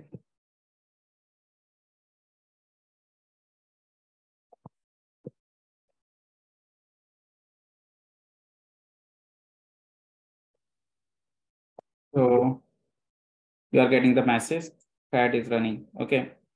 And if you want to create a multiple thread, so you can, okay, if you are doing runnable, so you have to pass, you create a thread instance and then pass your runnable class implementation object, runnable class object you have to pass. Then it will create a new thread instance. Okay. Okay, so you can start there. The multiple functions are there in the thread, like get name. You can get the name of thread. You can set the thread name. You can set the priority or get the priority. You can check whether the thread is alive or not. Okay, when the thread has not still finished, so you can check whether the thread is alive or not. Join function is like it will wait for one thread to another thread to start. Okay, so join function, you can define the scheduling of the thread, like when the one thread is going to stop, so which thread will be going to start next. So that you can define using the join. So join is basically starting a next thread when you are finishing the one thread. Okay. Run function is the default function, right? That is basically running a execution of your thread. Okay. Set name, set priority, sleep. Sleep is basically how many millisecond time you want to sleep your thread, and then again it will come back to the run function, runnable state. Yield is here. It can cause the like current higher priority thread, it will give the chance first. So yield is basically causes the currently executing thread to temporarily pause and allow other thread to execute. If the thread priority is high, right? So we set here the priority. So based on the priority, it will, if I'm using the yield function, so it will allow the another thread to start. Okay. So here in the for loop, I am defining here 0 to 5 and I'm running the thread for the like loop for 0 to 5 and sleep I'm giving. So after each value to print, and after that I'm going for half second to pause, right? I'm going in the pause, I'm the blocking state I'm going. And again, the thread will come into runnable state and then run state. So like this cycle will be there. So it will be printing the value 0, 0, 1, 1, 2, 2. This order can be vary also. Sometimes 0, 0, 1, 2, 1, 1, like so. Thread output is always unpredicted. Sometimes it will be keep varying. So here I created two thread, means 2 times loop will go 0 to 5, 0 to 5. Okay. And both the threads are started one after one after another. So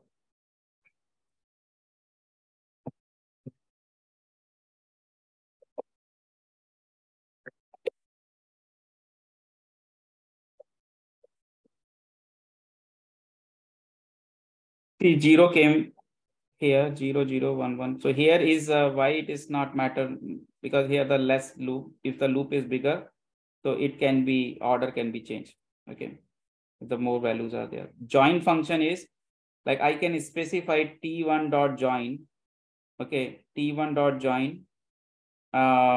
Like next thread is a T2 will start. So T2 will join, then T3 will start. Okay, so join function will be defining which thread you want to give the priority. So you want to say like the sequential manner, like you started T1, T2, T3, you started all. But after that you said T1 dot join T2. So only T2 will start. Okay.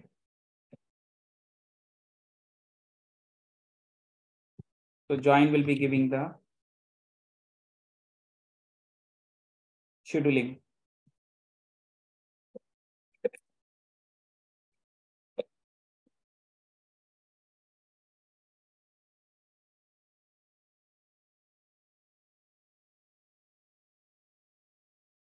So here is, if you see order is, okay.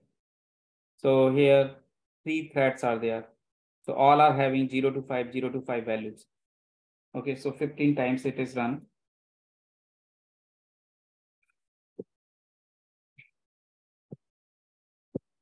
Set name, you want to set the thread name, you can use set function. You can give the name of the thread, like, because I'm not able to identify here. This is a thread 1 or this thread 2, this is a thread 3. I'm not able to identify this is printed by which thread. Okay, so I can use set name. So whatever thread is running, it will print its own message. Okay, so that will be easy to recognize the output. Okay, so with the thread name, this dot get name, and then I'm printing the I value. Okay. So here you will clearly understand the output.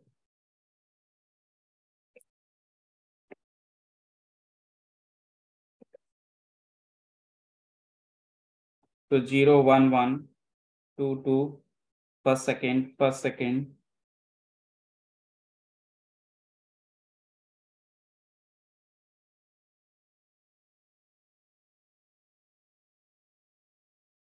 Okay, so like this output is coming. Priority, if I set the priority, so priority will take it first. Okay, so that we can check the priority also, max or min priority. Okay, we can set the main priority is 0 and max is 10. Okay. And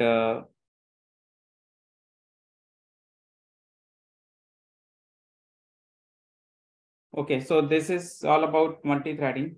Okay, so I'm talking about now the Spark concept. Okay, just basic introduction Spark and some transformations I will do. Okay, so first need to install the Spark, and then we can read the file. So how many APIs are there in the Spark? Okay, so first, what is a Spark? So Spark is a distributed parallel processing framework. Okay, and Spark is faster than the MapReduce. We know the MapReduce is a batch processing only, but Spark is batch and real-time both. So we have a different modules are there in the Spark core. Spark core is a base module, and base module, this has transformations and actions. So all core transformation and actions are there. So whatever transformations like map, flat map, filter, join, union, all these are the all transform map, flat map, filter, join, group by key, reduce by key. These are the transformation. Actions are, you have collect, count, for each. These are the action. So Spark is basically lazy. Lazy evaluation is there. What is lazy is here. So when I'm loading some file, okay, and I'm doing some transformation map, flat map, filter, it will not immediately execute it. When I'm calling any action, so when I say I have created RDD. Okay, first we understand what is the concept of RDD, data frame and data set. This is very important concept. So 3 data structures are there in the Spark. Okay, so Spark is built on top of these 3 data structures. Spark is completely built on these 3. So this is a choice, like I can use RDD only, I can use data frame, or I can use data set. Okay, so RDD is called resilient distributed data set. When the data set is distributed across the executors, workers, and what is the mean of R? R is resilient here. So what is the meaning of resilient? Means fault tolerance. So we say RDD is the fault tolerance. So why the RDD is a fault tolerance? Because RDD is distributed and it's recompute. So whenever your RDD got failed, it can recompute and it can start from the state from where it is failed. So RDD is maintaining the DAG, direct acyclic graph. So this DAG is nothing but a direct acyclic graph. It's a state of operations are there, and any point of time any operation got failed, it will start from that state. Okay. So another thing is there in the RDD is distributed. So distributed means it's divided into the data into the multiple nodes or workers. Okay. So that is distributed. Okay. And data set is data set. So RDD is a distributed and the fault tolerance, and it is across the workers. So it is immutable. It is what is the definition? It is an immutable collection of the data, which is spread across the workers. And when we do any operation on RDD, it will create new RDD. Okay. So why they are saying the new RDD? Because it is preserving the state. That's the reason they are not modifying the existing RDD. So that is a design of the RDD. Like RDD will be keep stored, like whenever you want to get the your p-computed state, right? Or you can get it. That's the reason they are not allowing to modify your any state of your RDD. Okay. So every time you will create a new RDD internally. Okay. New RDD, and it is immutable collection of the data. Okay. The data frame is, on other hand, is a tabular representation of the data. It's a tabular representation of data in the form of row and columns as table, and you can apply your functions, transformation on the columns and get the result. Okay. So why we go for data frame and when we go for the RDD? RDD is used for unstructured data. Suppose this text file, I say, this text file is having any fixed number of column? No, right? Here is a 1 column, here is a 3 columns, here is a 1 column. So it is completely unstructured, right? So when I want to read some unstructured data like text file data, so text file is an unstructured form of the data. Okay, text file is unstructured form of data. When I'm reading a text file data, I'm getting the RDD. Okay, so RDD is the basic fundamental unit of Spark.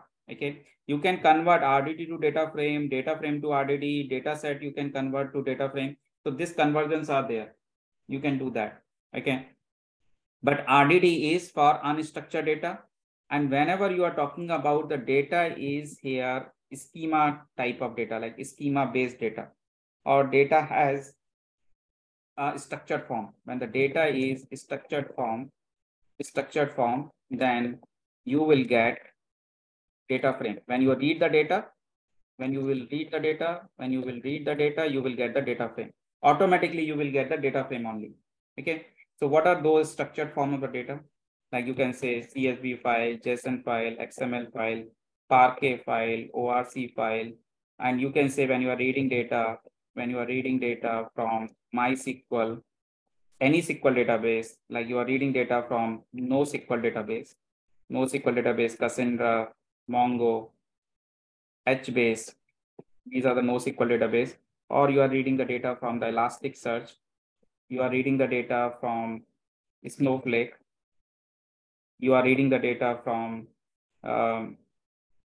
okay, what can be other storage? Generally, these are the kind of storage or source and target.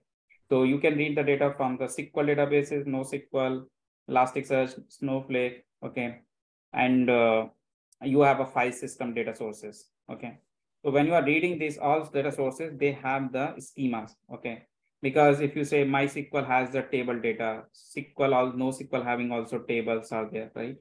Collection is there in the Mongo. Okay, Cassandra is having the table. JSON, XML, these are having the schemas are there, right? CSV having the fixed number of columns are there.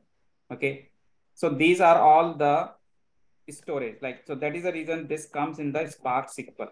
So Spark SQL is basically API where you are reading data from different source and writing data to different target store. So target store will be the same again. So this is the same category of the targets. Okay. So you should know how to read the data as a data frame from these target and how to write the data from these data store. Okay.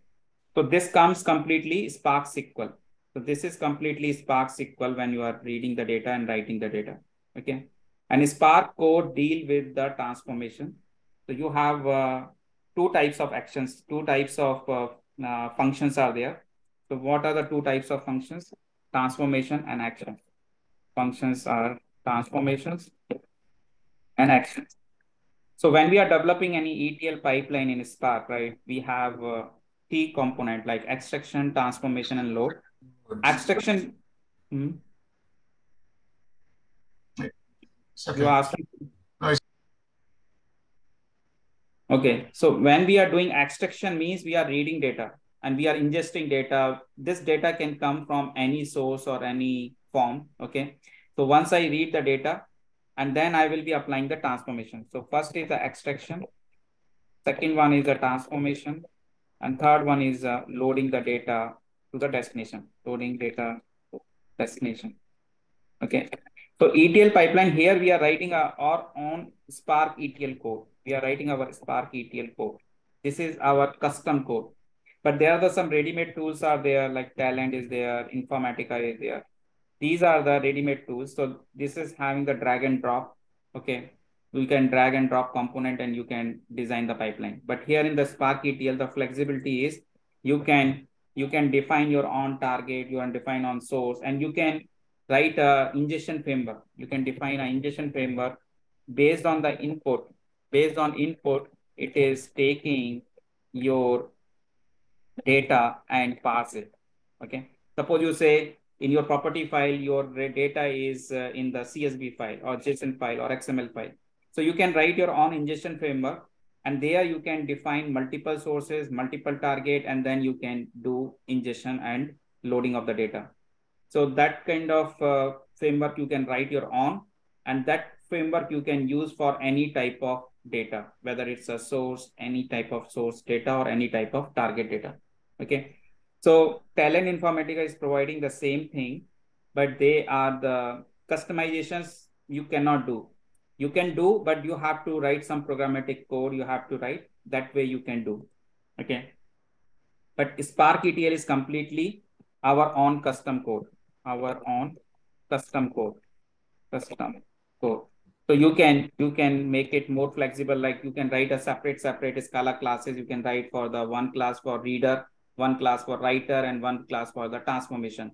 And there you can define the different functions, like read from the CSV, read from Parquet, read from ORC, and same write function you can write.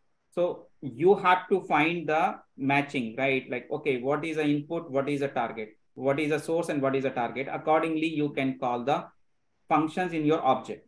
Okay.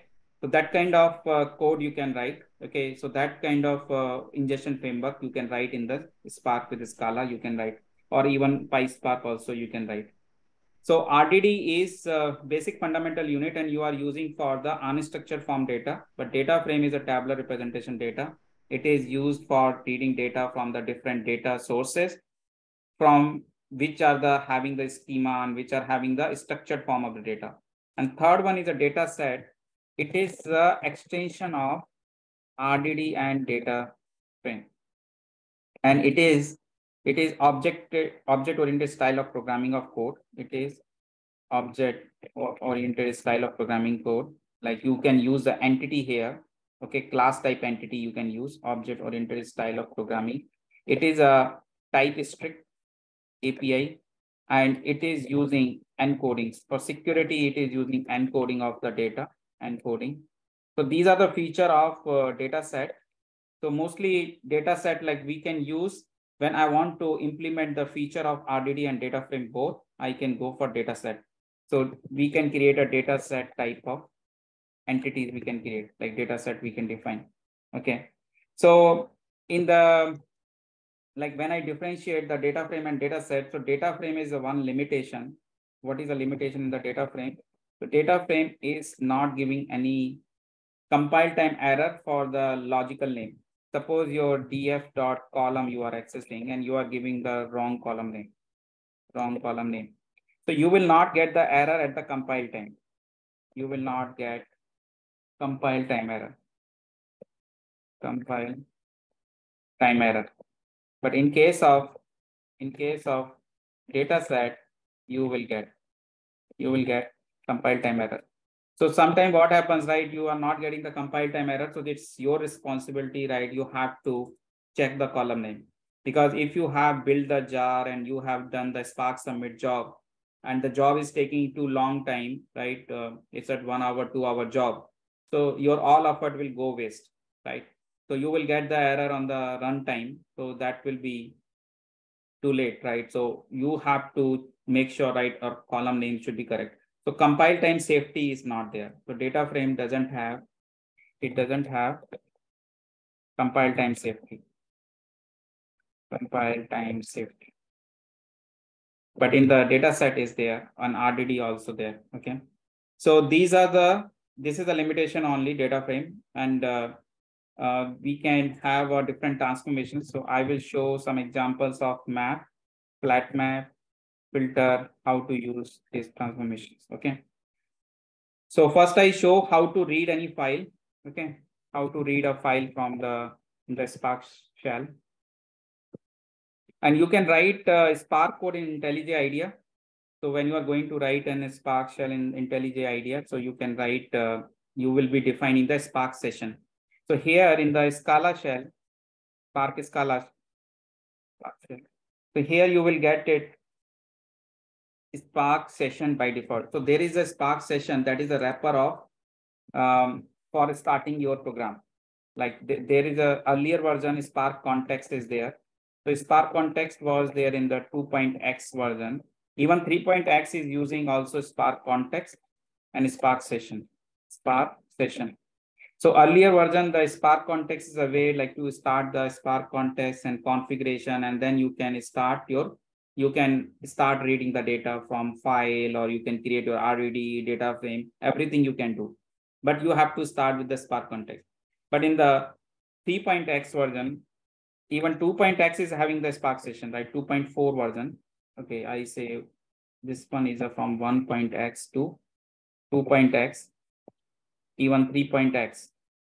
2.x is having, and even 3.x is also supporting the backward compatibility is there. But Spark session came only in the 2.x and 3.x. 2.4 version or 3.x version, you will get the Spark session. So Spark session is a wrapper of, if somebody asks you like what is a Spark session is a wrapper of the Spark context, SQL context, Hive context. So all they combine in a one single wrapper that is called a Spark session. And you can start your session, and then you can, and session has the one advantage, the multiple sessions you can create. But in case of context, one context can be for one program. You cannot create a multiple context. Okay. But in case of Spark session, you can create a multiple sessions together and they can run parallelly. So that the benefit is there in the Spark session. Okay. So when you want to read any file, anything, you need a Spark session. Okay. By default, this Spark session is a variable is Spark type. The variable is a Spark. The variable name is a Spark. And this is a type of Spark session. Suppose I want to read any file. I will say Spark context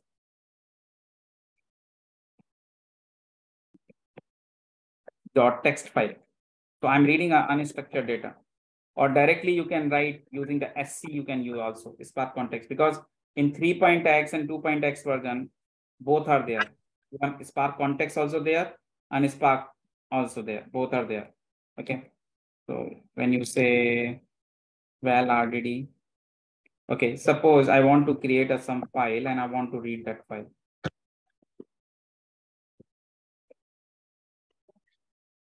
I'm showing you the word count program.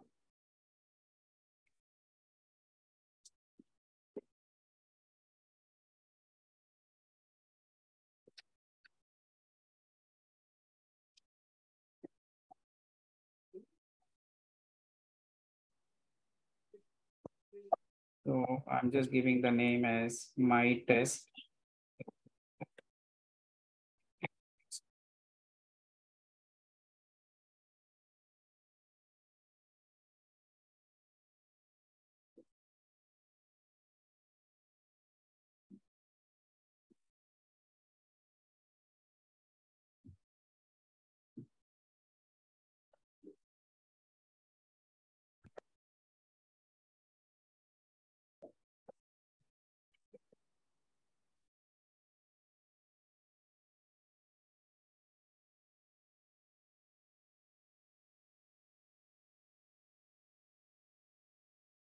So home directory, my data folder is there. There, that file is there. Okay. So I'm giving a file path. File. So when you want to read the file locally, see, Spark can run in any environment. You can run in the local environment. You can want to run in the Hadoop environment. So there is a cluster manager comes in picture. Okay. So what is cluster manager? So there are the three types of cluster manager are there. Cluster manager. Okay. So one cluster manager is a standalone. Another one is a yarn, and third one is a mesos. Mesos is used for the different types of server. Okay, generally mostly the deployment purpose mesos server, but we use standalone yarn. So standalone is basically a local. When I'm not going to use any Hadoop yarn, so I can use the standalone. Suppose this text file data I want to read and I want to process. I don't need to store this file in Hadoop file system. But suppose my data is in Hadoop file system and I want to process it, then I have to use the yarn cluster manager. So what is a Spark architecture? So Spark architecture is when you are submitting a driver, one driver program you are writing, like you are saying the main object, the Spark, your like Scala object class you are creating. So that is your main function, and you want to start the execution from there. So you say it's a driver program, and then when you are submitting your job, when you are doing Spark submit job on the cluster, when you say Spark submit minus class, and my class is a class name. So this class is nothing but your object. You will be giving an object because we don't have any keyword is minus object. The keyword is a minus class, but we give the object name. This should be your object, my object, where main function is there. Okay, and then you define your jar name, your my application.jar. Some jar is there. There your classes are there. Okay. So when you do in the Spark submit command on the $shell, your driver program, the class, this object will start your execution and it will call the cluster manager. So driver program, I'm saying this object is a driver program. The driver program is like basically your entry point, which is starting your execution, which has the main function. So this driver program is calling the cluster manager. The cluster manager will depend like when the Spark submit also you are defining here minus master. So what master you are giving here? Suppose your master is a local. So it will not use the Hadoop file system, but you say master is a yarn, or you are saying master is a yarn. So yarn master means so you will be reading the data from the Hadoop file system. Okay. So in that case, your path should be Hadoop path. If you are giving a local path, it will say file not found. Okay, directory not found. So cluster manager will come in picture here and will call particular cluster manager and it will be distributing the data. Suppose you are processing the data. So it will divide the data into multiple worker nodes, and worker nodes have executors. So what is executor here in the Spark? Executor is nothing but which is executing your task, executing the task. So executor is a unit like which is executing your task on the worker. Okay. So one worker can have multiple executors, right? It is core executor. So these things come in picture. Cores is like a CPU processing unit, right? In cores you have in the machine, and executors you have how many executors you can have, like executor memory you have, core memory you have, driver memory you have. So this you have.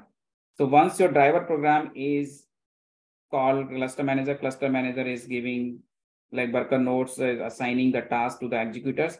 And once executors is performing task, executors are completing completing task, then the result will be written back to the cluster manager, and cluster manager will be written back to the driver. So this is the flow, right? So how the driver program is called cluster manager, worker nodes, and then executors and executor performing tasks, and it has one cache. So cache, okay, Spark is basically meant for, it's an in-memory computation. We heard this word like in-memory computation. So Spark is processing everything in the memory. So that is the reason Spark is 100 times faster in memory and 10 times faster in the disk, because it is not storing your intermediate output data on the disk. It is storing your data in your memory for the further processing. But final result, right, when you want to store the result in the some storage, right, then you are writing the data to the disk, right? So that is the reason Spark job is faster, right? Because if we MapReduce, we say every time it is storing the output data, intermediate output data, it is storing in the disk and again reading from the disk for further processing. So batch, it's a batch, right? So it is taking always data from the disk, but Spark is reading in the memory. Does it mean it's the memory demand is high then? Yeah, definitely. Because Spark job, if you have less memory, then you cannot process the job, right? Because if your data size is huge, right? Suppose I'm going to process 1 TB data, and I'm trying to do with the like only less 64 GB RAM, less RAM. So it will not be efficiently do. So that is the reason. Yeah, Spark is having this capability, but you have to configure your configuration. You have to make it higher. Okay, so that kind of tuning we have to do whenever our job is getting slow. So there are a couple of reasons are there. One is like my resources are very less, right? My resources are not up to the mark, right? So that's the reason my job is not getting faster. But sometimes my application code can give the trouble also. Like suppose my code is having a complex join and my query is getting slow. So that is not the fault of your resources. That is the fault of your application. So you need to check whether your job execution is which end, right? Executor side it's problem or driver side it's a problem. Okay. So that kind of analysis we have to do. Sometime out of memory error you will get it. So this out of memory error generally we get in other different programming languages, right? What is the reason? Like my execution memory is less as compared to the memory we are giving to our program. So there is, if this kind of situation comes, so Spark has provided a persist function. So persist having a 5 different persist label are there. One is memory only, okay, disk only, memory and disk only, memory and disk. Actually, it's like some underscore is there, memory and disk. Okay, this is a constant. Okay, in persist function like this, I have to pass RDD persist, and then I say some persistent label class is there, persistent dot label, and then I say dot this constant. So I set this constant means it will do only by default is memory only. You don't need to set it. But suppose your situation is your RAM is less. So one scenario is there. Suppose your RAM is 64 GB. Okay. And your data size of the data is very huge, right? 1000 GB. Okay, so you cannot process entire data in a one go, right? 1000 GB data you cannot process in a one go, data size. Okay. So in this case, what you will do, you will use the persist level memory and disk. So what it will do in this scenario, it will take your data as per the memory is available, it will process it. Then further data, it will take it and process. So like this, it will do memory and disk. So memory disk is well efficient when you have sizes of your RAM is less as compared to your data. Okay, so then you can go for the persistent label, disk and memory. Okay.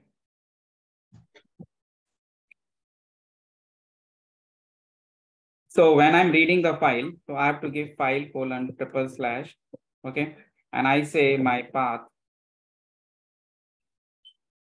So data folder, I created a file mytest.txt.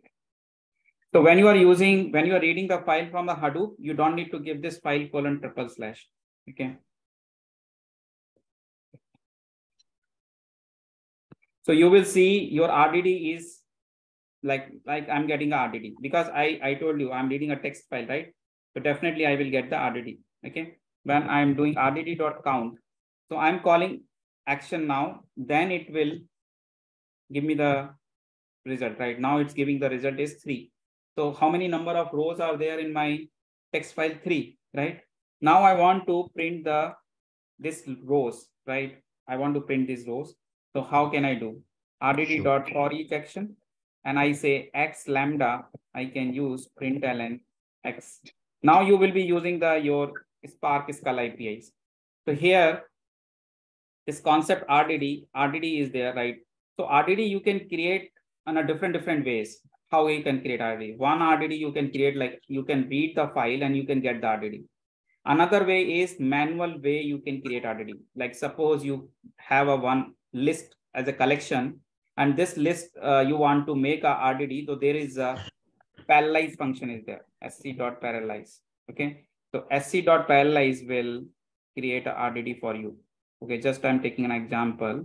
Like I have this sequence is there, and I'm just creating a RDD by using the parallelize function. So I do. So two ways, like one way is you can read any data source and get the RDD. Second way is you can create your own collection. You can create your own collection and then create RDD. So here you see, first RDD you created by parallelize function, you pass the sequence or list, any collection. Now it is a RDD type. This collection is, initially it's a collection. It's not related to Spark. Okay, but when I pass to the parallelize, now it has the quality of RDD. Okay, because it has become now RDD because of this parallelize. Parallelize is like it is distributed. So this array can be distributed in one machine, two machine, as number of machines it can do. Okay, but here is a one machine, but I'm talking about when it is in the distributed environment, when huge number of elements are there in your collection, it will be distributed into the multiple across the cluster. Okay, so you don't know where it is distributed, right? But internally it is done. And when you are doing RDD.distinct, RDD2 dot now count. So I'm getting the 5. Okay, so what is in this RDD? So distinct when I do, so it will be giving me distinct element, right? It is giving me distinct element.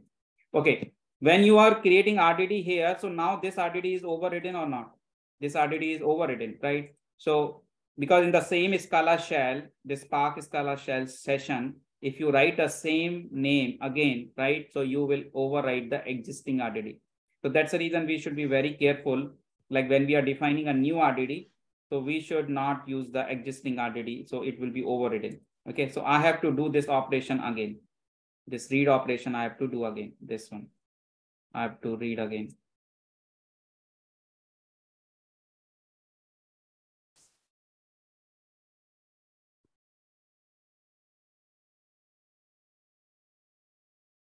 I'm reading a file.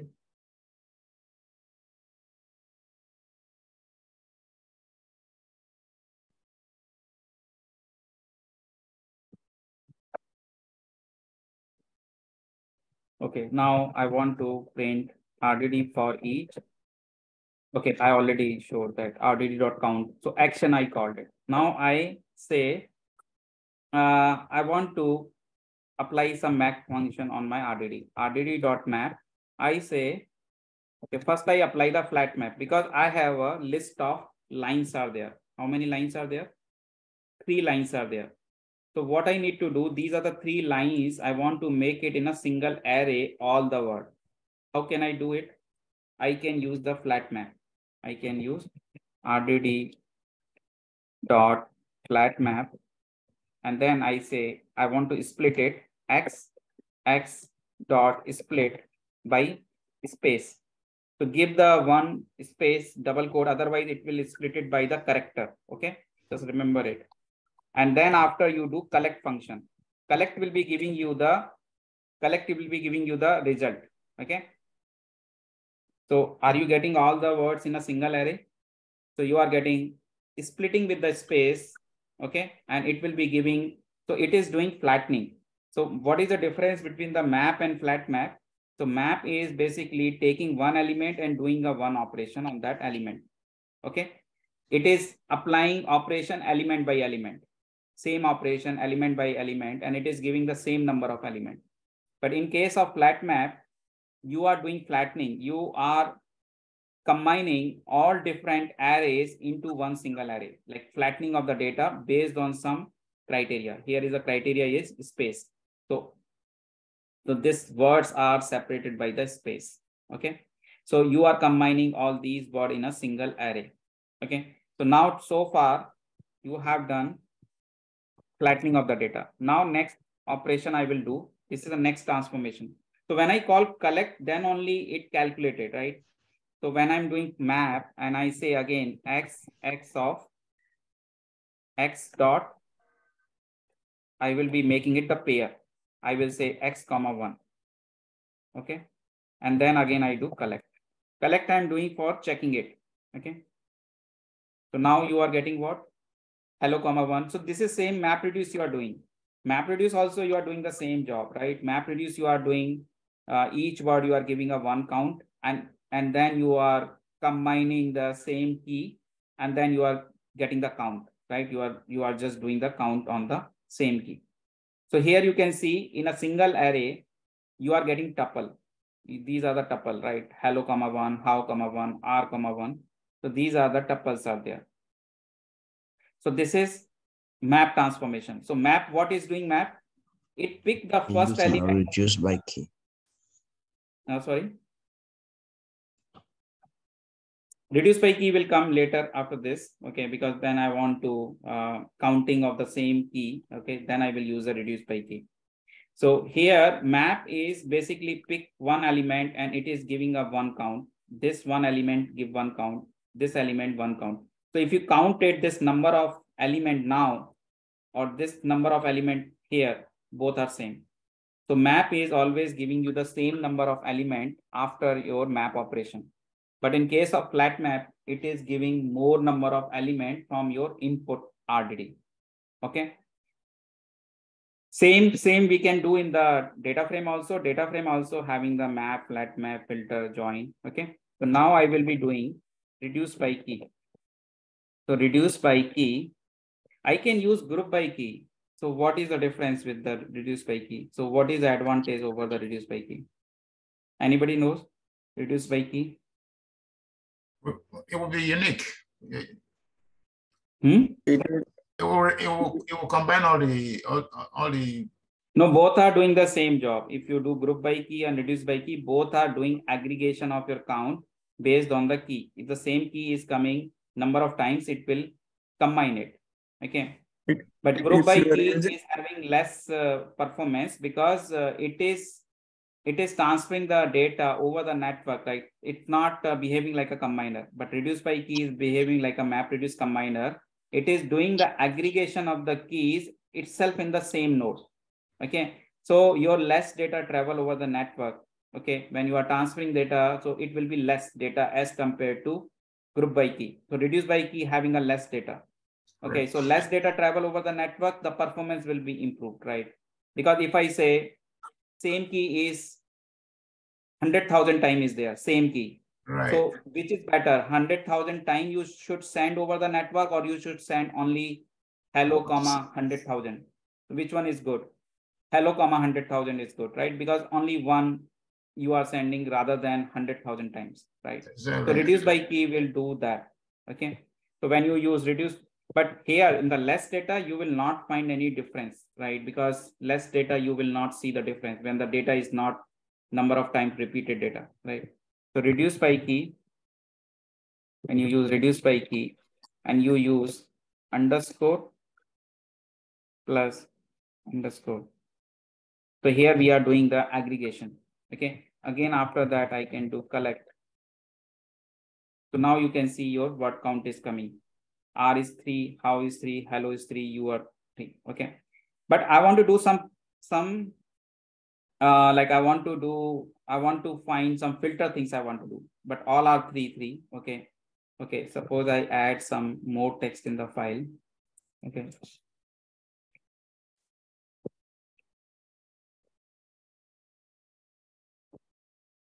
But I have to do all the operation again, because when I save my file, I have to do again, I have to read the file. Okay. Then I will do flat map, then map, and then reduce by key. So now you see, you got the difference, right? Hello, 4 is coming now, right? So you want to do filter. So filter is like you say, filter you want to do.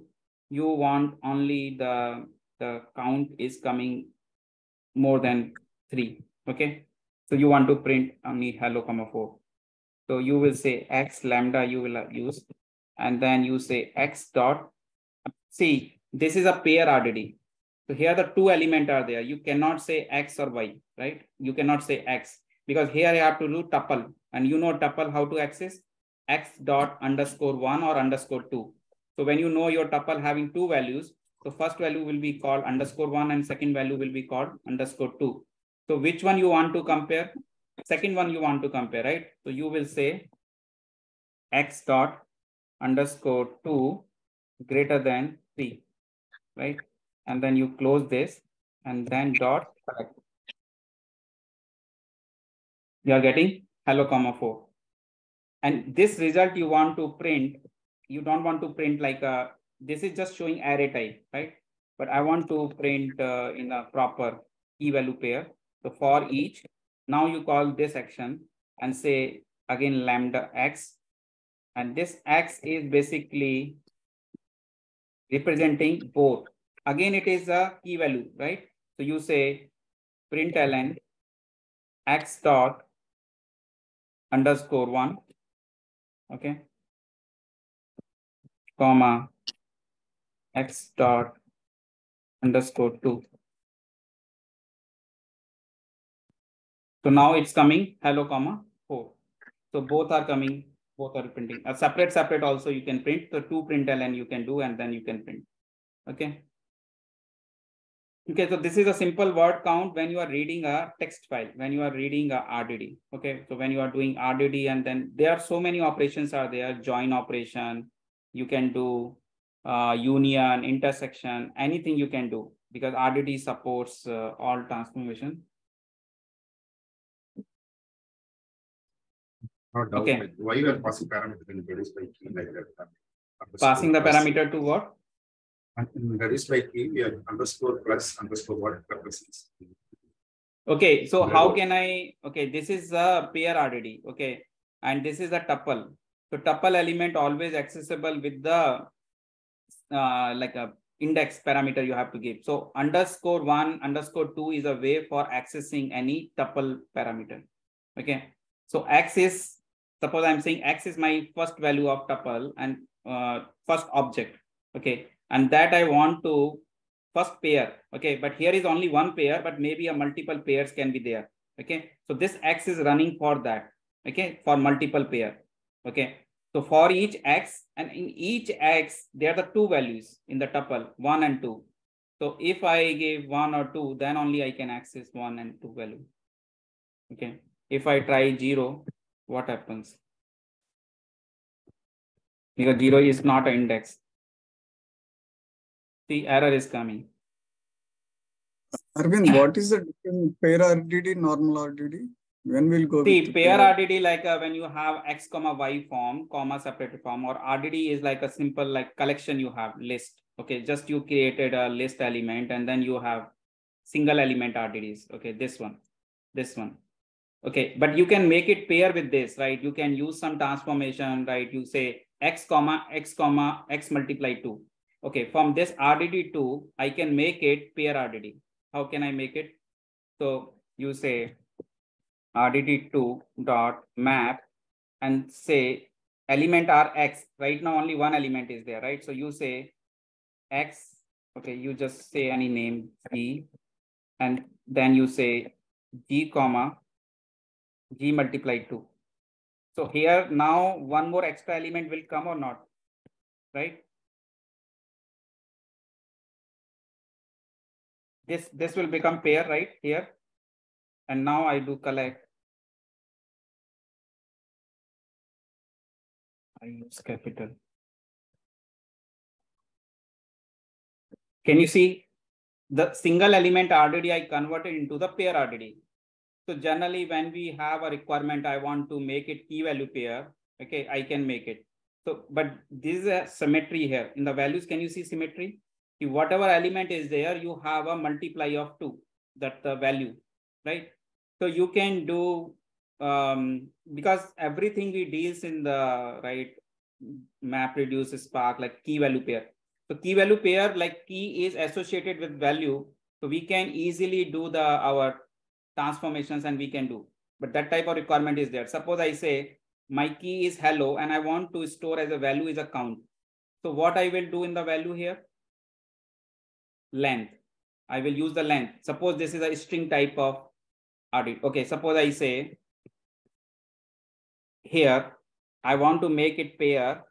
I want to take it key as it is. Okay, but I want to make it length of, so x dot underscore 1 dot length. So what it will do? So key will come as the first element and ETH.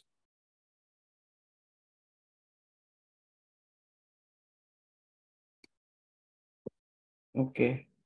And for length or No, x dot underscore 1.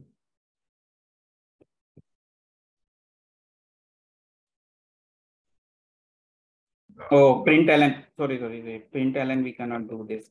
We have to do in the map itself because I have to create in the map. No, that length will be 1, right? You mentioned. Length will be 1, but I want to get dynamic way, right? Map x, I say x dot underscore 1 is my key. Okay, and then I say x dot underscore 2. I want to get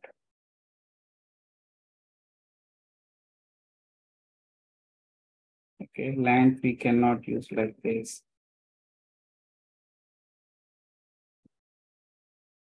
X dot underscore.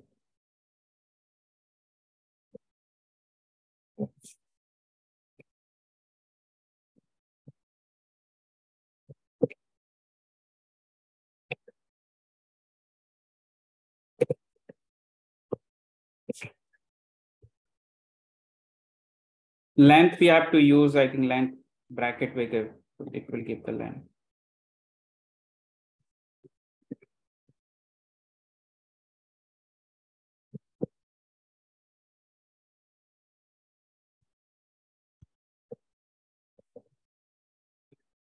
Length.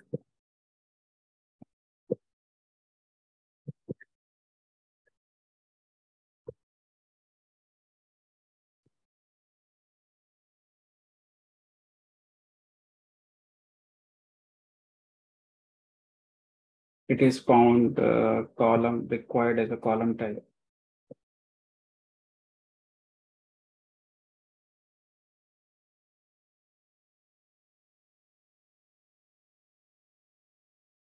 Is some string column.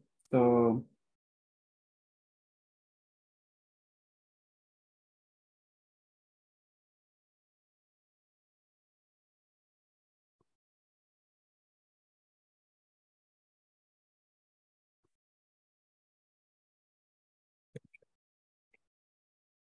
can you change the type to int?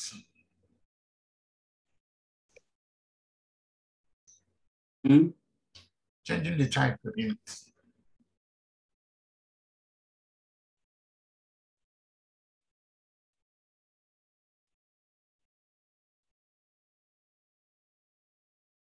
to string to length. Yeah. But this is, this is an integer value. Oh, okay. Yeah, it is a string. Found the int. So we do the length on on string. Here we can do, okay, x_1 we do. Because this is string, right? First value. But, okay, how is the line case? Map. Okay, we have to do dot only, like whatever value is there. I think first one, x.1 dot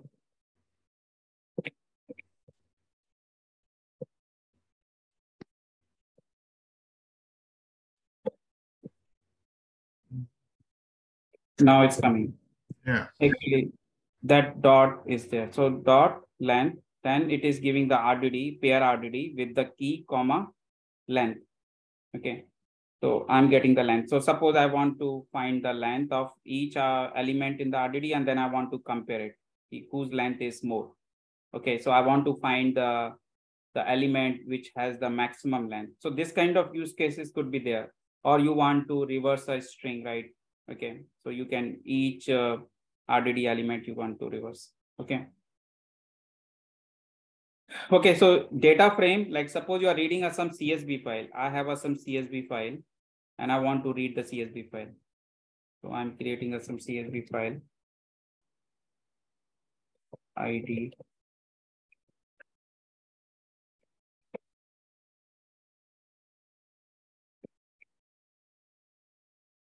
So this CSV file, I save it.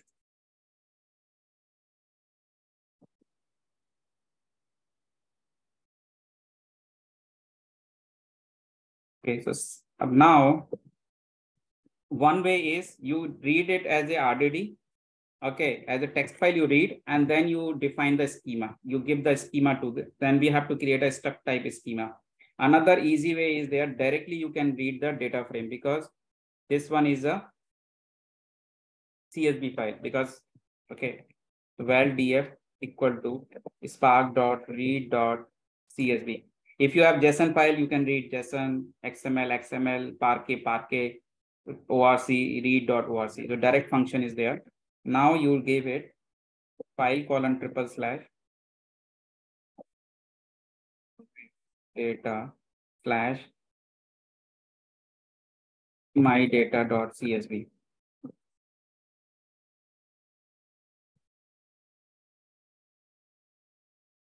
Now df.count. So 2 rows are there. Okay. So you are getting here df.show you will get the data frame result, right? But here is column header is not coming. So you have to add option. So read.csv option, and then header equal to true. So, but header is not there in the file, right? Even you do option header equal to true, it will not come. So you can do 2df you can do, and then you can set the columns. Okay.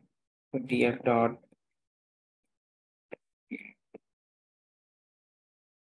or you can do 2df. How to set the column? Actually, while reading the file, that time you can set it. This one, 2df.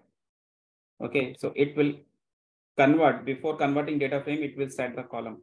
So we know 3 columns are there: ID, okay, name, age. Now, if I print my df.show, so by default, it gives a 20 because my data frame has only 2 rows. But if you have more than 20, you will get only 20, initial 20 you will get.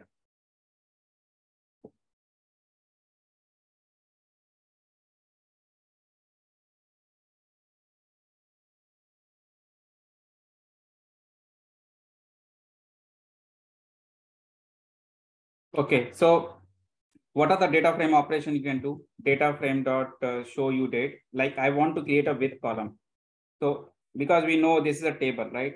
Row and column. And I want to do data frame dot with column. I want to add a new column. I say age 1. And I want to plus the value.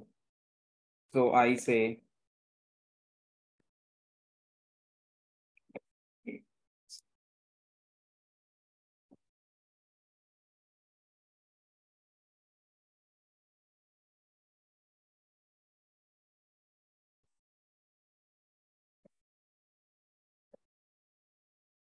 so now I say, you don't need to store it. You can directly do show here.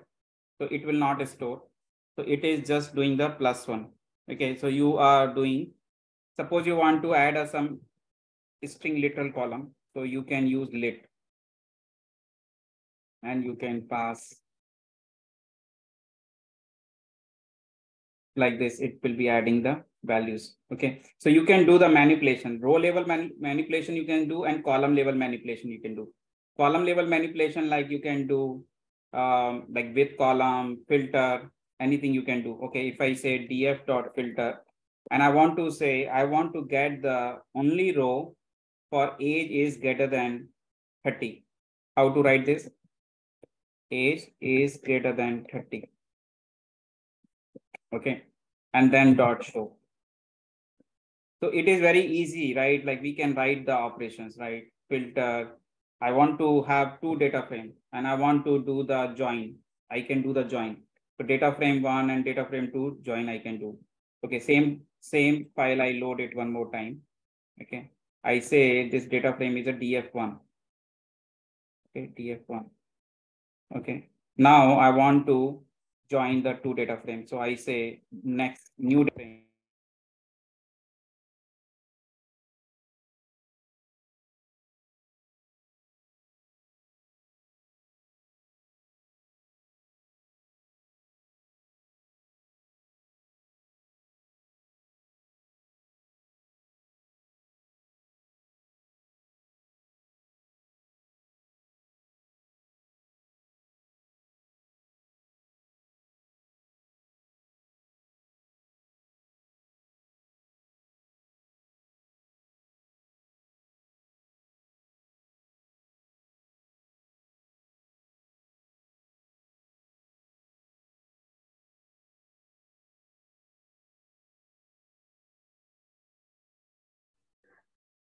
Alvin,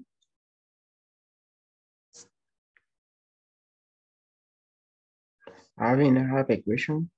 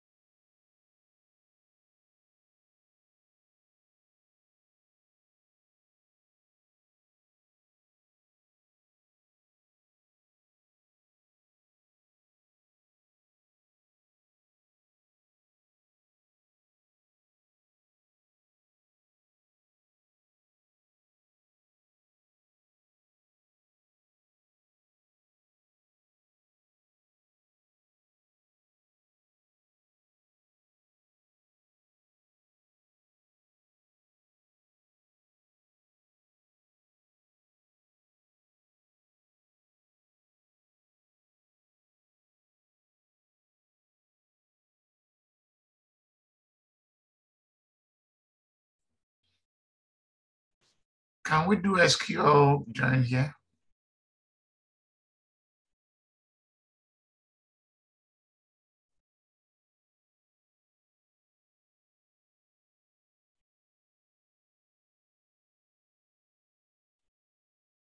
Hello.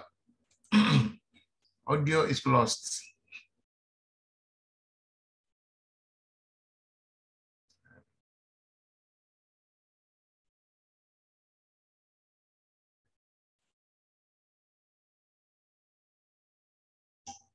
Can anybody hear me? Hello? Yes, we're able to. Yeah, we're able to. Okay. Cannot. I can't hear him again.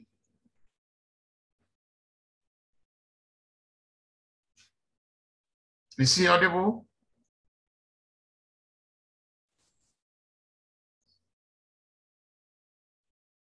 No, he's not audible.